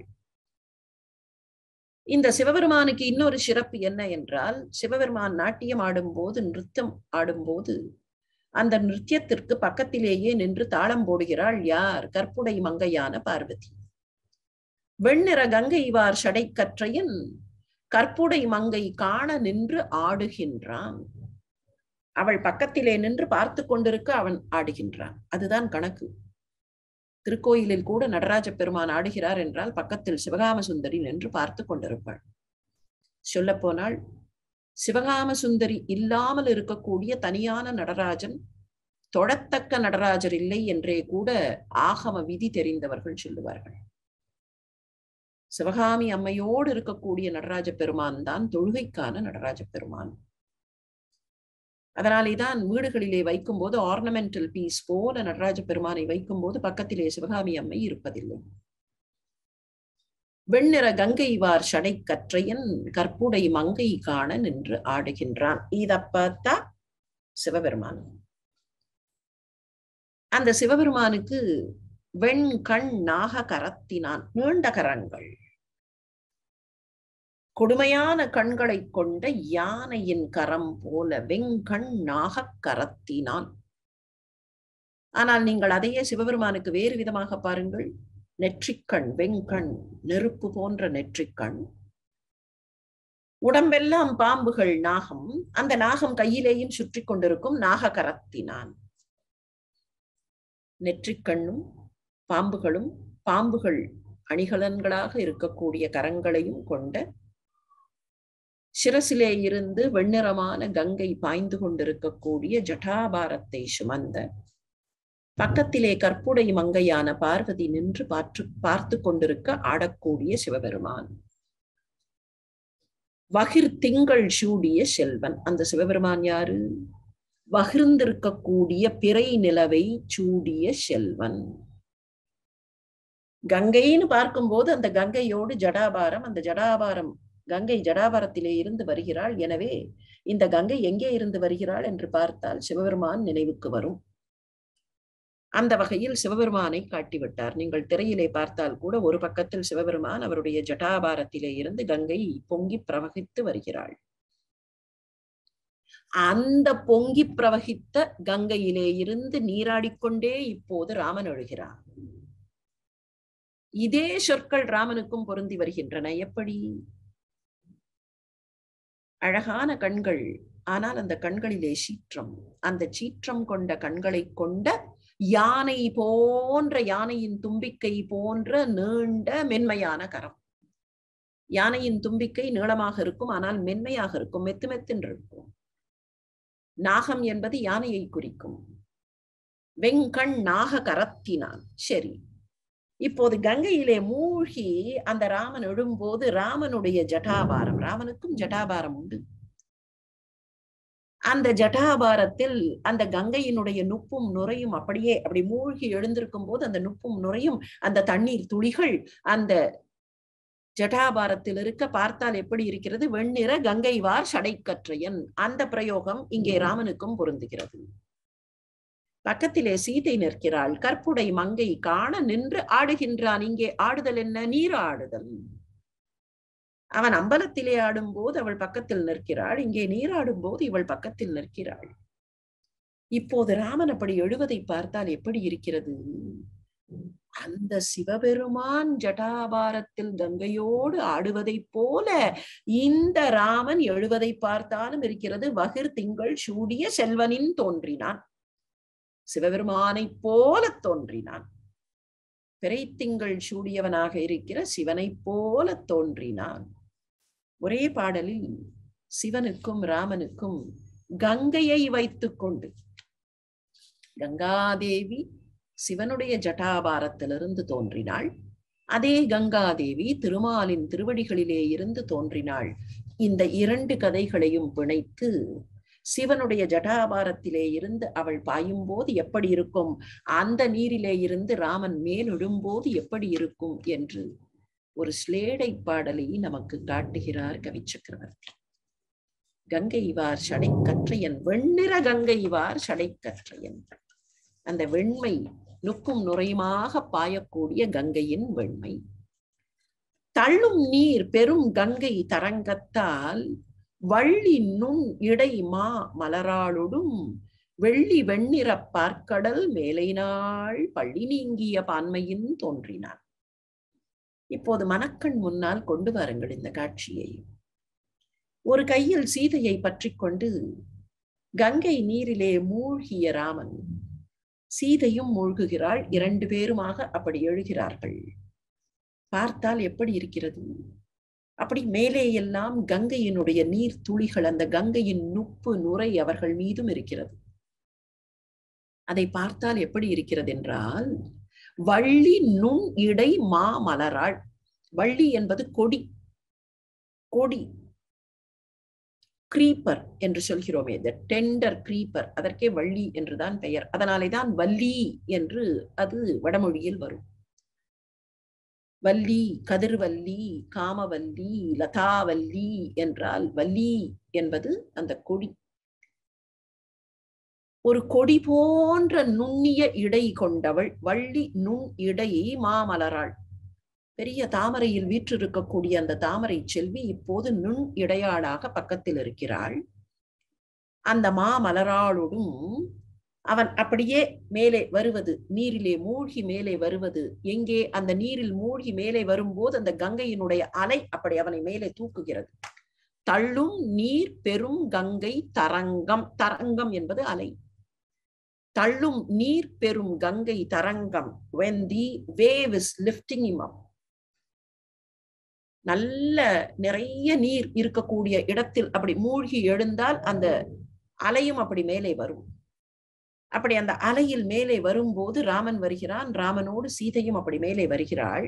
பார்த்தால் எப்படி இருக்கிறது என்றால், அன்றைக்கு பார்க்கடலில் பள்ளி நீங்கினார்கள். பார்க்கடலில் அவன் படுத்திருப்பான், அவள் காலடியில் உட்கார்ந்து கால் பிடிப்பாள் இல்லையா? அப்படி படுத்திருக்க கூடியவன், பார்க்கடலில் படுத்திருக்க கூடியவன் ஷடார்னு எழுந்தா எண்ணி பாருங்கள். பார்க்கடலில் பாயல் கொண்டவன் டக்குன்னு எழுந்திருக்கிறான். அப்படி எழுந்தா தலை மேல தெரியும். இப்போ நீர்லேந்து மேல வரும்போது பாதி உடம்புதான். அப்ப அப்படி படுத்திருக்க கூடியவன் எழுந்தால் அந்த பாதி உடம்பு நெடுக்காக தெரிகிறது. வெள்ளி வெண்ணிற பார்க்கடல் மேலை நாள் பள்ளி நீங்கிய பான்மையின் தோன்றினான். பள்ளியை விட்டு விட்டு அவன் திடீரென்று எழுந்து நிற்கிறான் போல் இருக்கிறது. ஏனென்றால் கங்கையினுடைய அந்த வெண்மை பார்க்கடல் போன்ற ஒரு தோற்றத்தை தருகிறது. கேஞ்சஸ் அந்த ஃபுல் ஃபோர்ஸ்ல வரும். அந்த ஃபோர்ஸ் இருக்கிறதுனால நிறைய அதுல நுப்பும் நுரையும் இருக்கும். அந்த நுப்பும் நுரையும் அந்த foam, it will give a foamy texture. அந்த ஃபோமி டெக்ஸ்சர்னால வெள்ளையாக தெரியும். அது மாத்திரமில்லை, அது ஓடி வரக்கூடிய பிரதேசத்தில் அவ்வளவாக மினரல் கண்டென்ட் இருக்காது. அந்த பாறை பிரதேசத்துல நேர வரும். பாறையிலேருந்து மினரலை எடுக்க முடியாது. அதனால் அது பார்ப்பதற்கு வெண்மையாக தெரியும். வெள்ளி வெண்ணிற பார்க்கடல் மேலை நாள் பள்ளி நீங்கிய பான்மை. அவர்கள் ரெண்டு பேரும் அப்படி எழுந்து நின்னதை பார்த்தால், பார்க்கடல்லேருந்து இவர்கள் திடீர்னு எழுந்து நிற்கிறார்களோ. He was lying down. ஆனா பார்க்கடல்ல இருந்து எழுந்து நின்று விட்டதை போல ஒரு தோற்றம் தந்தது. வெள்ளி வெண்ணிற பார்க்கடல் மேலை நாள் பள்ளி நீங்கிய பான்மையின் தோன்றினான். வஞ்சி நாண இடைக்கு மட நடைக்கு அஞ்சி அன்னம் ஒதுங்க அடி அன்ன கஞ்சம் நீரில் ஒளிப்ப கயல் உக பஞ்சி மெல்லடிப்பாவையும் ஆடினாள். அவளும் நீராடுகிறாள். வஞ்சி நாண இடைக்கு, வஞ்சி வஞ்சி கொடி, அந்த வஞ்சி கொடி ஒரு கிரீப்பர். அவளுடைய இடையின் நுண்மையை பார்த்து அந்த வஞ்சி நாணுகிறது, அந்த கொடி நாணுகிறது. இவ்வளவு நுண்மையா? நான் என்னமோ நான் தான் மெலிசுன்னு நினைச்சேன், இவளுடைய இடை இவ்வளவு மெலிசா. மட நடைக்கு அஞ்சி அன்னம் ஒதுங்க, அவளுடைய அந்த அழகான நடை. அவள் அப்படி வந்து அந்த நீர்ல நீராடுவதற்காக அப்படி நிற்கும் போது அந்த கங்கை கரையில, கங்கை நீரிலேயே இப்படியும் அப்படியுமாக நடந்து கொண்டிருந்த அன்னம் பார்த்தது. சீதையின் நடைக்கு முன்னால் நான் எம்மாத்திரம் என்று அது ஒதுங்கி கொண்டது. மட நடைக்கு அஞ்சி அன்னம் ஒதுங்க. அன்னம் இவளை பார்த்தவுடன் அந்த பக்கம் போய்விட்டது. அந்த தண்ணீரில் பூத்திருந்த தாமரை, தண்ணீரில் இப்போது ஆட்டம் இருக்கிறதா இல்லையா? அந்த தாமரை தண்ணீருக்குள் போய் ஒளிந்து கொண்டது. ஏன் தண்ணீருக்குள் ஒளிந்து கொண்டது? சீதையின் திருவடியை பார்த்தது. இந்த திருவடி தாமரை திருவடி, இதுக்கு முன்னால நான் எம்மாத்திரம் என்று அது ஒளிந்து கொண்டது. அடி அன்ன கஞ்சம் நீரில் ஒளிப்ப, திருவடியை போன்ற அந்த கஞ்சமலரான தாமரை நீருக்குள் ஒளிந்து கொள்ள கயல் உக, கயல் உக, கயல் மீன் துள்ளி குதித்து அந்த பக்கம் ஓடிவிட்டது. ஏன் ஓடியது? சீதையினுடைய கண்களை பார்த்துவிட்டு இந்த கண்களுக்கு முன்னால் நான் எம்மாத்திரம் என்று அது ஓடிவிட்டது. பாருங்கள், நதியில் கொடிகள் படர்ந்திருக்கும், நீர்க்கொடிகள் இல்லையா? அந்த நீர்க்கொடி இவர்கள் போய் அங்கே இறங்கியவுடன் என்ன ஆகி இருக்கும்? அந்த நீர்க்கொடி ஒதுங்கி இருக்கும், அல்லது தண்ணீர் வேகத்திலே அது அடித்து கொண்டு போயிருக்கும். வஞ்சினான இடைக்கு அன்னம் இவர்களை பார்த்தவுடன் அது ஒதுங்கி போயிருக்கும். மட நடைக்கு அஞ்சி அன்னம் ஒதுங்க. தாமரை அப்படி தண்ணீரிலேயே ஒரு பக்கமாக போயிற்று. அடி அன்ன கஞ்சம் நீரில் ஒளித்து கொள்ள, கயல் துள்ளி கொதித்து அவளுடைய கண்களை பார்த்து விட்டு இந்த கண்களுக்கு முன்னால் நான் இருக்க மாட்டேன் என்று போய்விட, பஞ்சி மெல்லடிப்பாவை, அவளுடைய திருவடிகள் பஞ்சு போன்ற மென்மையை கொண்டவள். பஞ்சி மெல் அடிப்பாவையும் ஆடினாள், அவளும் நீராடுகிறாள். தேவதேவன் செரி ஷடை கற்றையுள் கோவை மாலை எருக்கொடு கொன்றையின் பூவும் நாரல் பூங்குழல் கற்றையின் நாவி நாள் மலர் கங்கையும் நாரினாள். இப்ப சீதை அங்க நீராடின உடனே கங்கையில ஒரு மாற்றம் ஏற்பட்டதாம். என்ன மாற்றம்? இவ்வளவு நாள் அவ எங்க இருந்தா? அவ சிவபெருமானுடைய ஜட்டாபாரத்துல இருந்தா. சிவபெருமானுடைய ஜட்டாபாரத்துலதான் ரொம்ப நாளா இருக்கா. அப்படி ரொம்ப நாளா அங்க இருப்பதனால் அந்த ஜட்டாபாரத்தில் இருக்கக்கூடிய எருக்க மலர், கொன்றை மலர், சிவனுக்கு பிடித்தது அதுதானே, எருக்க மாலையும் கொன்றை மாலையும். அந்த எருக்க மாலையின் வாசனையும் கொன்றை மலரின் வாசனையும் தான் ரொம்ப நாளா அவகிட்ட இருக்கு. தேவதேவன் ஷெரி ஷடை கற்றையுள், தேவதேவனாக இருக்கக்கூடிய சிவபெருமானுடைய அடர்ந்த செறிந்த ஜட்டாபாரத்துள் அங்க இருக்கிற எருக்கொடு கொன்றையின் கோவை மாலை, எருக்க மாலை கோத்து வாங்கி இருக்கக்கூடிய அந்த மாலை, எருக்க மாலையும் எருக்கம் மலர்களால் ஆன மாலையும் கொன்றை மலர்களால் ஆன மாலையும், அந்த பூவின் வாசனை இப்ப போச்சு அவகிட்ட. ரொம்ப நாளா இருக்கிற அந்த வாசனை. பூவும் நாரலள் பூங்குழல் கற்றையின் நாவி நாள் மலர், இந்த சீதையினுடைய பூங்குழலில் இருக்கக்கூடிய அப்போதுதான் மலர்ந்த புது மலர்களின் நாற்றம் இப்போது அவளுக்கு வந்தது. பூங்குழல் கற்றையின் நாவி நாள் மலர், அங்கே இருந்து வந்த அந்த நாள் மலர் வாசனை இப்போது அவளுக்கு சேர்ந்து விட்டது. பூங்குழல் கற்றையின் நாவி நாள் மலர் கங்கையும் நாறினாள். Ganga also modernised herself. இவ்வளவு நாளாக இருந்த பழம்பூவின் வாசனை போய் இப்போது புது மலரின் வாசனை அவள் மீது வந்து விட்டது. அந்த கங்கை இப்போது ஒன்று செய்தாள். என்ன செய்தாள்? சீதையை அப்படியே செவிலித்தாய் போல ஆட்டினாள். நுரை கொழுந்து எழுந்து ஓங்கி நுடங்கலால் நரைத்த கூந்தலின் நங்கை மந்தாகினி, உரைத்த சீதை தனிமையை உண்ணுவாள் திரைக்கை நீட்டி செவிலியின் ஆட்டினாள். இதுவும் ஒரு அழகான கற்பனை. அப்படியே நுரைத்து நுரைத்து வருகிறது. கங்கையின் ஸ்பெஷாலிட்டி நுப்பும் நுரையும். அந்த நுரை அப்படியே நுரைத்து நுரைத்து நுரைத்து வேகமாக ஓடி வருகிற கங்கையில் நுரை வருவதனால் அந்த நுரையினுடைய கொப்புளங்கள் அப்படியே தெரிய மொத்தமா ஃபோமியா வெள்ளவெளேர்னு இருக்கு. அதை பார்த்தா எப்படி இருக்கு? கங்கைக்கு முடி நரைத்து விட்டது. கங்கையினுடைய கேசப்பகுதி நரைத்து விட்டது. நுரை கொழுந்து எழுந்து ஓங்கி நுடங்கலால், அப்படி எழுந்து எழுந்து எழுந்து எழுந்து இப்படி போவது. அலை இப்படி இப்படி எழுந்து போனால் கூந்தலும் இப்படித்தானே இருக்கும், அலை அலையாக என்று சொல்கிறோம் இல்லையா? அதனால் அவளுடைய கூந்தல் நரைத்து போனது போல இருக்கிறது. நரைத்த கூந்தல் யாருக்கு வரும்? நரைத்த கூந்தல் என்பது வயது முதிர்ந்தவர்களுக்கு. அதனால் இப்போது கங்கைக்கு வயதாகிவிட்டது. நரைத்த கூந்தலின் நங்கை மந்தாகினி. மந்தாகினி என்பது கங்கையினுடைய இன்னொரு பெயர். நரைத்த கூந்தல் கொண்டவள் ஆனதனால் இப்போது அந்த நரைத்த கூந்தல் கொண்டவுடன் அவளுக்கு ஒரு மதர்லி ஆட்டிடியூட் வந்து விடுகிறது. சீதையை பார்க்கிறாள். அடமகளே அடமகளே என்று அந்த சீதையை அணைக்கிறாள். உரைத்த சீதை தனிமையை உண்ணுவாள். இந்த பெண் தனியாக இருக்கிறாளே. 2 ஆடவர்கள் வந்திருக்கிறார்கள், ஆனால் இந்த பெண் தனியாகத்தானே வந்திருக்கிறாள். இந்த பெண்ணுக்கு அவளுடைய உள்ளத்தை பேசுவதற்கோ அவளுடைய உள்ளத்தை பகிர்ந்து கொள்வதற்கோ யார் இருக்கிறார்கள்? உரைத்த சீதை தனிமையை உண்ணுவாள் திரைக்கை நீட்டி செவிலியின் ஆட்டினாள். அம்மா குழந்தாய், உன்னை நான் இங்கே தாலாட்டுகிறேன். செவிலித்தாய் போல ஆட்டினாளாம். செவிலித்தாய் தான் வளர்ப்பாள். பெற்ற தாயை விட செவிலித்தாய் தான் பாசமாக வளர்ப்பாள். இலக்கியத்தில் அப்படித்தானே பார்க்கிறோம். பெற்ற தாயை காட்டிலும் அந்த செவிலித்தாயின் இடத்தில்தான் அந்த பெண்ணுக்கும் பாசம் அதிகமாக இருக்கும். அந்த பெண்ணுடைய உள்ளம் அந்த செவிலித்தாய்க்குத்தான் தெரியும், பெற்ற தாய்க்கு கூட தெரியாது. அந்த செவிலித்தாய் போல இப்போது ஆட்டினாளாம். பண்டைய இலக்கியங்களில் செவிலித்தாய் தலை நரைத்தவளாக இருப்பாள் என்று பல இடங்களில் காணப்படும். செவிலித்தாய் தலை நரைத்தவளாக இருப்பாள். வந்து அந்த குழந்தையை பார்த்து பேணி பாதுகாத்து பராமரித்து வளர்ப்பாள். அதே போல இங்கே செவிலித்தாயாக நான் உன்னுடைய தாயாக இருக்கிறேன் என்று கங்கை அந்த நேரத்தில் அவளை அணைத்து நீராட்டுகிறாள். குழந்தையை குளிப்பாட்டி விடுவதைப் போல் அவள் குளிப்பாட்டி விடுகிறாள். அந்த குழந்தையை அணைத்துக் கொள்வது போல அணைத்துக் கொள்கிறாள். அந்த குழந்தையை பார்த்து பராமரிக்கிறாள். இதில் ஒரு அழகு இருக்கிறது. சீதை யாருடைய புதல்வி? பூமாதேவியின் புதல்வி என்று சொல்கிறோம் இல்லையா? பெற்றவள் பூமாதேவி, வளர்ப்பவள் அந்த பூமிக்கு பக்கத்திலே இருக்கிற நீர் நதிப்பெண். எவ்வளவு அழகு பாருங்கள்.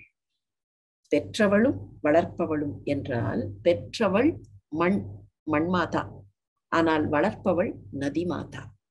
அந்த நதி மாதா செவிலித்தாயாக இருந்து அந்த சீதையை தன்னுடைய அலை கரங்களை நீட்டி நீராட்டுகிறாள். ராமனும் சீதையும் நீராடினார்கள். அப்படி நீராடியவர்கள் அதை தொடர்ந்து தவச்சாலைக்கு சென்று முனிவர்களோடு உணவருந்த போகிறார்கள். அவர்கள் நீராடிவிட்டு வரட்டும். அவர்கள் நீராடும் வரை நாமும் அந்த கங்கையின் கரையில், ராமனுடைய பாதம் பட்டதால் கங்கையின் பாவமே போய்விடும் என்றால், அந்த ராம சீதையின் திருவடிகளை நாமும் கூட தரிசித்துக் கொண்டு அந்த திருவடிகளிலேயே மனம் லயித்திருப்போம். அடுத்த வாரம் அவர்களோடு மீண்டும் தவச்சாலையில் இணைந்து கொள்வோம். அதுவரை வணக்கம், நன்றி.